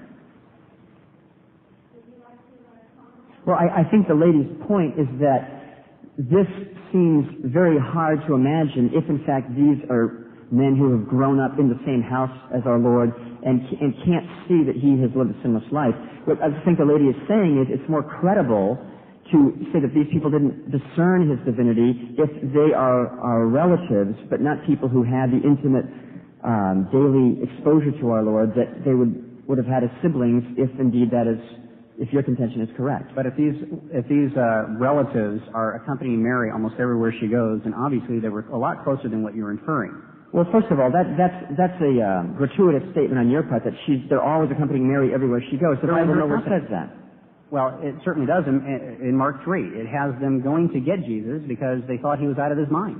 Right, but Mr. Svendsen, I mean, let's be fair. You say that these brothers Jesus, whatever they are accompanying Mary on this case, and in a couple of other instances too. Now you're reading into the Bible and saying, well, that means they must have went with her everywhere she went. No, I'm not saying they went with her everywhere she went, but we do see them in the same context in a lot of places. So there must have been some more intimate than these. I mean, you're saying on the one hand that these were close relatives. You're saying on the other hand that they were not so close because they couldn't observe Jesus' life. So which is it? Well, hold on. I've got a question. Okay. For Eric. Yeah. If the Blessed Virgin received the message, okay, from the angel that told her that this was the Son of God, she didn't reveal this to any of her children, and so therefore they didn't know? Well, there is a lot of evidence in the New Testament that Mary herself did not fully understand what all that meant, because she pondered these things in her heart. Excuse me, ma'am. Excuse me. Let me answer the question. This is not a debate where the debate's done. This is a question and answer period. There is a lot of evidence in the New Testament that suggests that Mary misunderstood the mission of Jesus. That's why, for instance, in John 2, Jesus has to distance himself from her by saying, "What do we have to do with each other, woman?" And that's why he severs biological ties. That's why Mary is in the company of the brothers who go get him because he's out of his mind. So there is a lot of evidence that would suggest, just opposite of that. My response would be there is no statement in the Scriptures which suggests that Mary did not understand the mission of her Son. There is no statement in Scripture that says that. And the statement of our Lord to his mother in John 2:4, which Mr. Svendsen just cited, "What is that to thee and to me?" was a test of her perception of what sort of claim she in fact did have over him. As Mr. Svendsen himself points out, it's the same construction the demons use when they say, "What have you to do with us, Son of the Most High God?" when Jesus confronts the demon-possessed men in the Gadarenes in Mark chapter 8. They were saying to him, "What claim do you have over us?" He didn't say, "Gee, I guess I have none. I'll leave you alone." He showed that even though it wasn't the appointed hour, the end of time, he could still have a proleptic judgment. He could have an anticipation judgment. He had some authority over them now. Even though his hour to die on the cross had not yet come, Mary had a legitimate claim over him, and so he acted out in a symbolic fashion what he would do literally on the cross and provide the wine of his precious blood. Luke chapter 2, verse 48. And when they saw him, Mary and Joseph, they were astonished. And his mother said to him, "Son, why have you treated us this way? Behold, your father and I have been anxiously looking for you." And he said to them, "Why is it that you were looking for me? Did you not know that I had to be in my father's house?" And they did not understand the statement which he had made to them. But that's not a far cry from saying she didn't understand his divine mission. Obviously, if she didn't understand that he had to be in his father's house, she doesn't understand all that implies, and that's all I said. I'm not saying she was unaware of it. She did not understand all it implied. Of course, God's words are something that we have to spend a lifetime growing in our understanding and awareness of. But that's all I'm saying, Jerry. Yeah, but the church. But then you're not arguing. There was no statement that says she did not understand his mission. No. This is part of his mission, and she didn't understand it. No, the church doesn't claim that Mary had a perfect and complete, that she didn't ever go through any growth in her understanding of who Christ was. I'm not saying the church did, but that's what the questioner asked. Okay. I'm confused a little bit. Are we saying that, well, first of all, the Holy Spirit conceived Jesus in the womb of Mary? Is that true? Okay, now are we saying the Holy Spirit was in an adulterous relationship with Mary because she was married to Joseph? Yeah. Why? Adultery has not to do with pregnancy, but sexual relations. Are you suggesting the Holy Spirit had sexual relations with Mary? My view would be that God, as Peter says in 2 Peter 3:18, grow in the grace and knowledge of our Lord and Savior Jesus Christ. God is always wanting to lead us onwards and upwards to higher and higher levels of spirituality.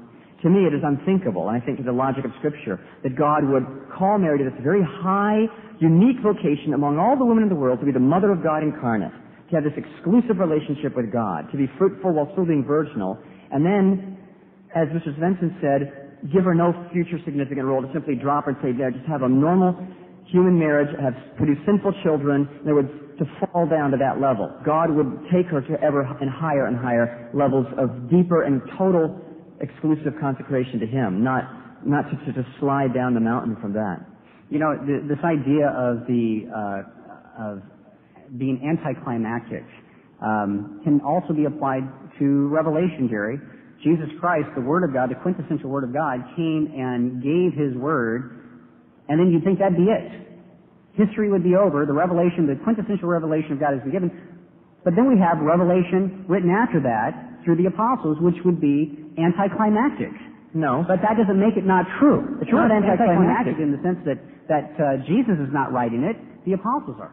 That's not the biblical way of thinking. Christ says, I have more things to reveal to you that you can't even bear now. Yeah, so they're greater. He says, the greater things will you do. So it's not anticlimactic. I agree with that, but one could make the case that it's anticlimactic in the same way that you just made the case, that it must be anticlimactic for Mary to have other children. What I'm saying is, the New Testament does give us evidence that there are other children, so in the same way that it's not anticlimactic for Scripture to be written, it's also not anticlimactic for Mary to have other children. Svendsen, if someone has God as a child, and he's holy, and after that has children who are not God and are sinful, are you going to tell us that that is not anticlimactic? That assumes that God is concerned about whether or not that would be anticlimactic for Mary. That just assumes that play a role in the New Testament for Mary that she doesn't possess. It's objectively true that it's a lesser graded child. It might be, but it doesn't matter because it would only be anticlimactic for Mary. It wouldn't be anticlimactic for God. And you're assuming that God is concerned that Mary might have an anticlimactic life.